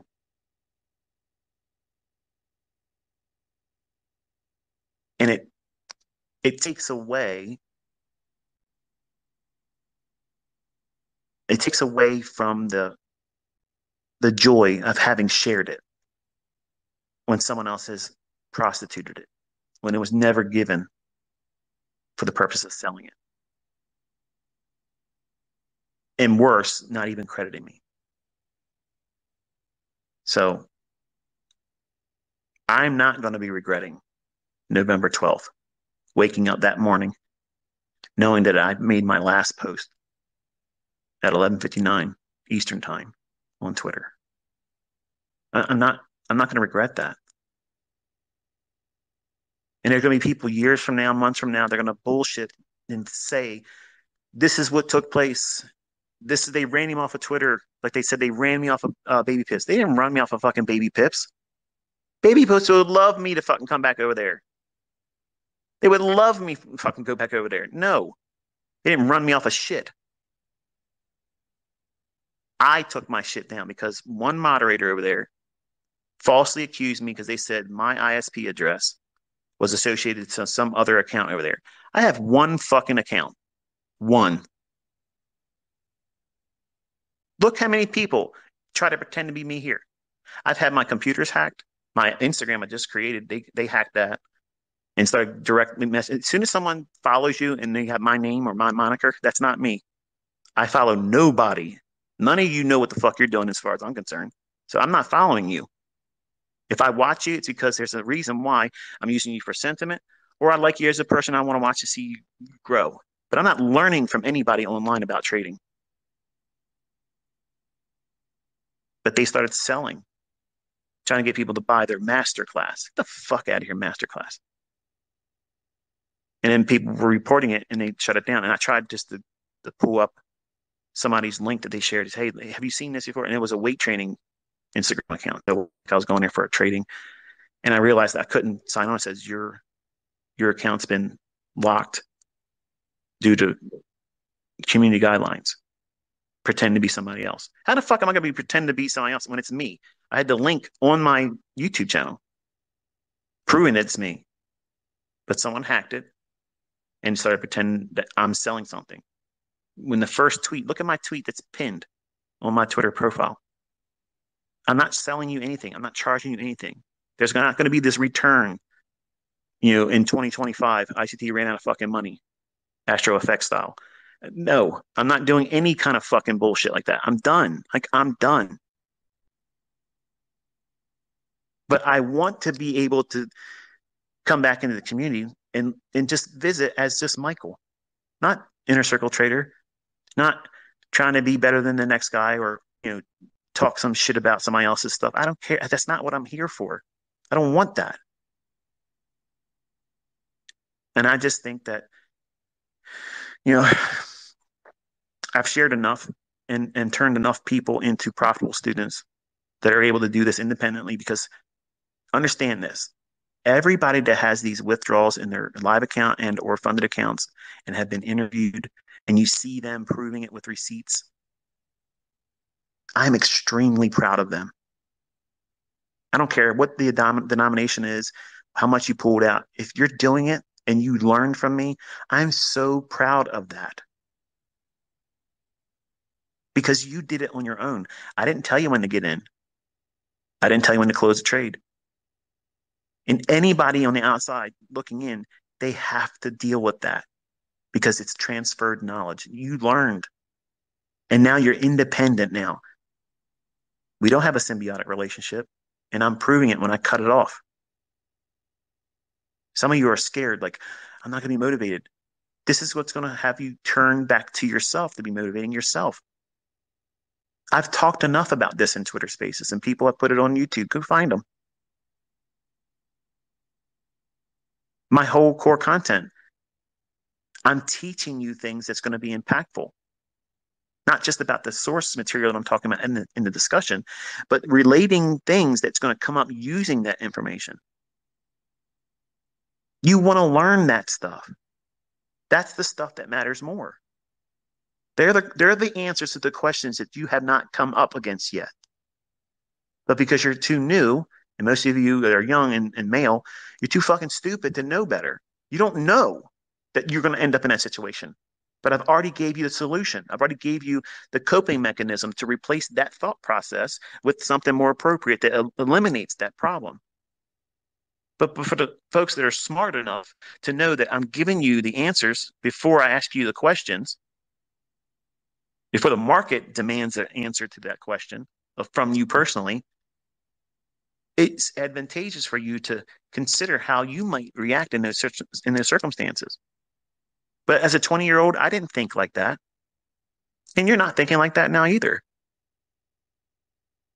So you have to take what I'm sharing and weigh it out. It's not filler. These things right here, I'm talking to you on a fucking Saturday, they're not monetized. I'm not making anything out of this. Nothing. Other people are monetizing them on their YouTube channel, and I don't give a fuck. I'm telling you what it is that you need to know. I'm guiding you. I'm teaching you from real world experience where I've hurt myself financially. I've taken accounts to zero, not doing the things I'm telling you. This is what I've learned not to do anymore. And this is what I've changed my perspective and what I learned from this experience. So that way you don't have to go through it. Why would you want to shun something like that away? Like, why would you want to discount that? That's value. That's wisdom that's costing you nothing. And just because you haven't experienced these circumstances yet, you will. And if you don't know how to deal with it, you're going to wreck yourself or talk yourself completely out of it. And you'll stay working at Jiffy fucking Lube, changing oil and maybe looking for a different job at Walmart, months later, doing routine, mundane little bullshit ton of jobs, never really amounting to anything and always in lack.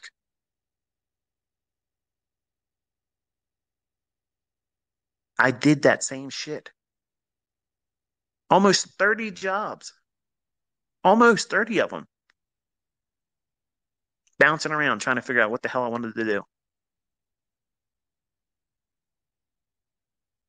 This is what I was made for. And the proof of it is I've turned other people into profitable, consistently profitable traders. And I'm extremely proud of all of you. And I'm extremely thankful that the Lord has given me the opportunity and the skill set to be able to transfer it to you. And while I'm at this peak, to cancel any final argument about it, it's perfect timing. Because if it was in it for me to market something, sell something to you, do the math. I could do it easily. And you wouldn't even think bad about it because I've said in the past, I'm never going to do mentorship. If I said I'm starting one right now, you'd forget I said that. You're like, I'm glad he's doing it. Here's my money. Teach me, show me. But there isn't any of that coming. I don't want to deal with that anymore. I don't need money. I don't need you to tell me if I'm good or my stuff works. I'm convinced of it already. I don't need that. I want you to use it and feel confident using it and then share with me what you're doing with it. That's all. If you're writing books about my stuff, just credit me. Don't be like Jonathan Flood. Fucking bullshit artist, plagiarized and then falsely attributed everything that he talked about in that book. That was my mentorship. And when I caught his ass out, he quit. And his middle finger to me was to write that book. That's why I'm in his reviews telling everybody that's bullshit. Go to my YouTube channel, you'll see it. That's a clown. That's an asshole clout chaser. They're going to be writing books about what I've taught forever now. The only thing I've asked was just the credits. So when people go to me, they'll hear me credit the Lord. That's what I want. That's what I want. I'm leaving in the perfect position where anybody else would be marketing out their ass to try to get money from everybody. I don't want it. I don't need it. And it's proof I don't need it.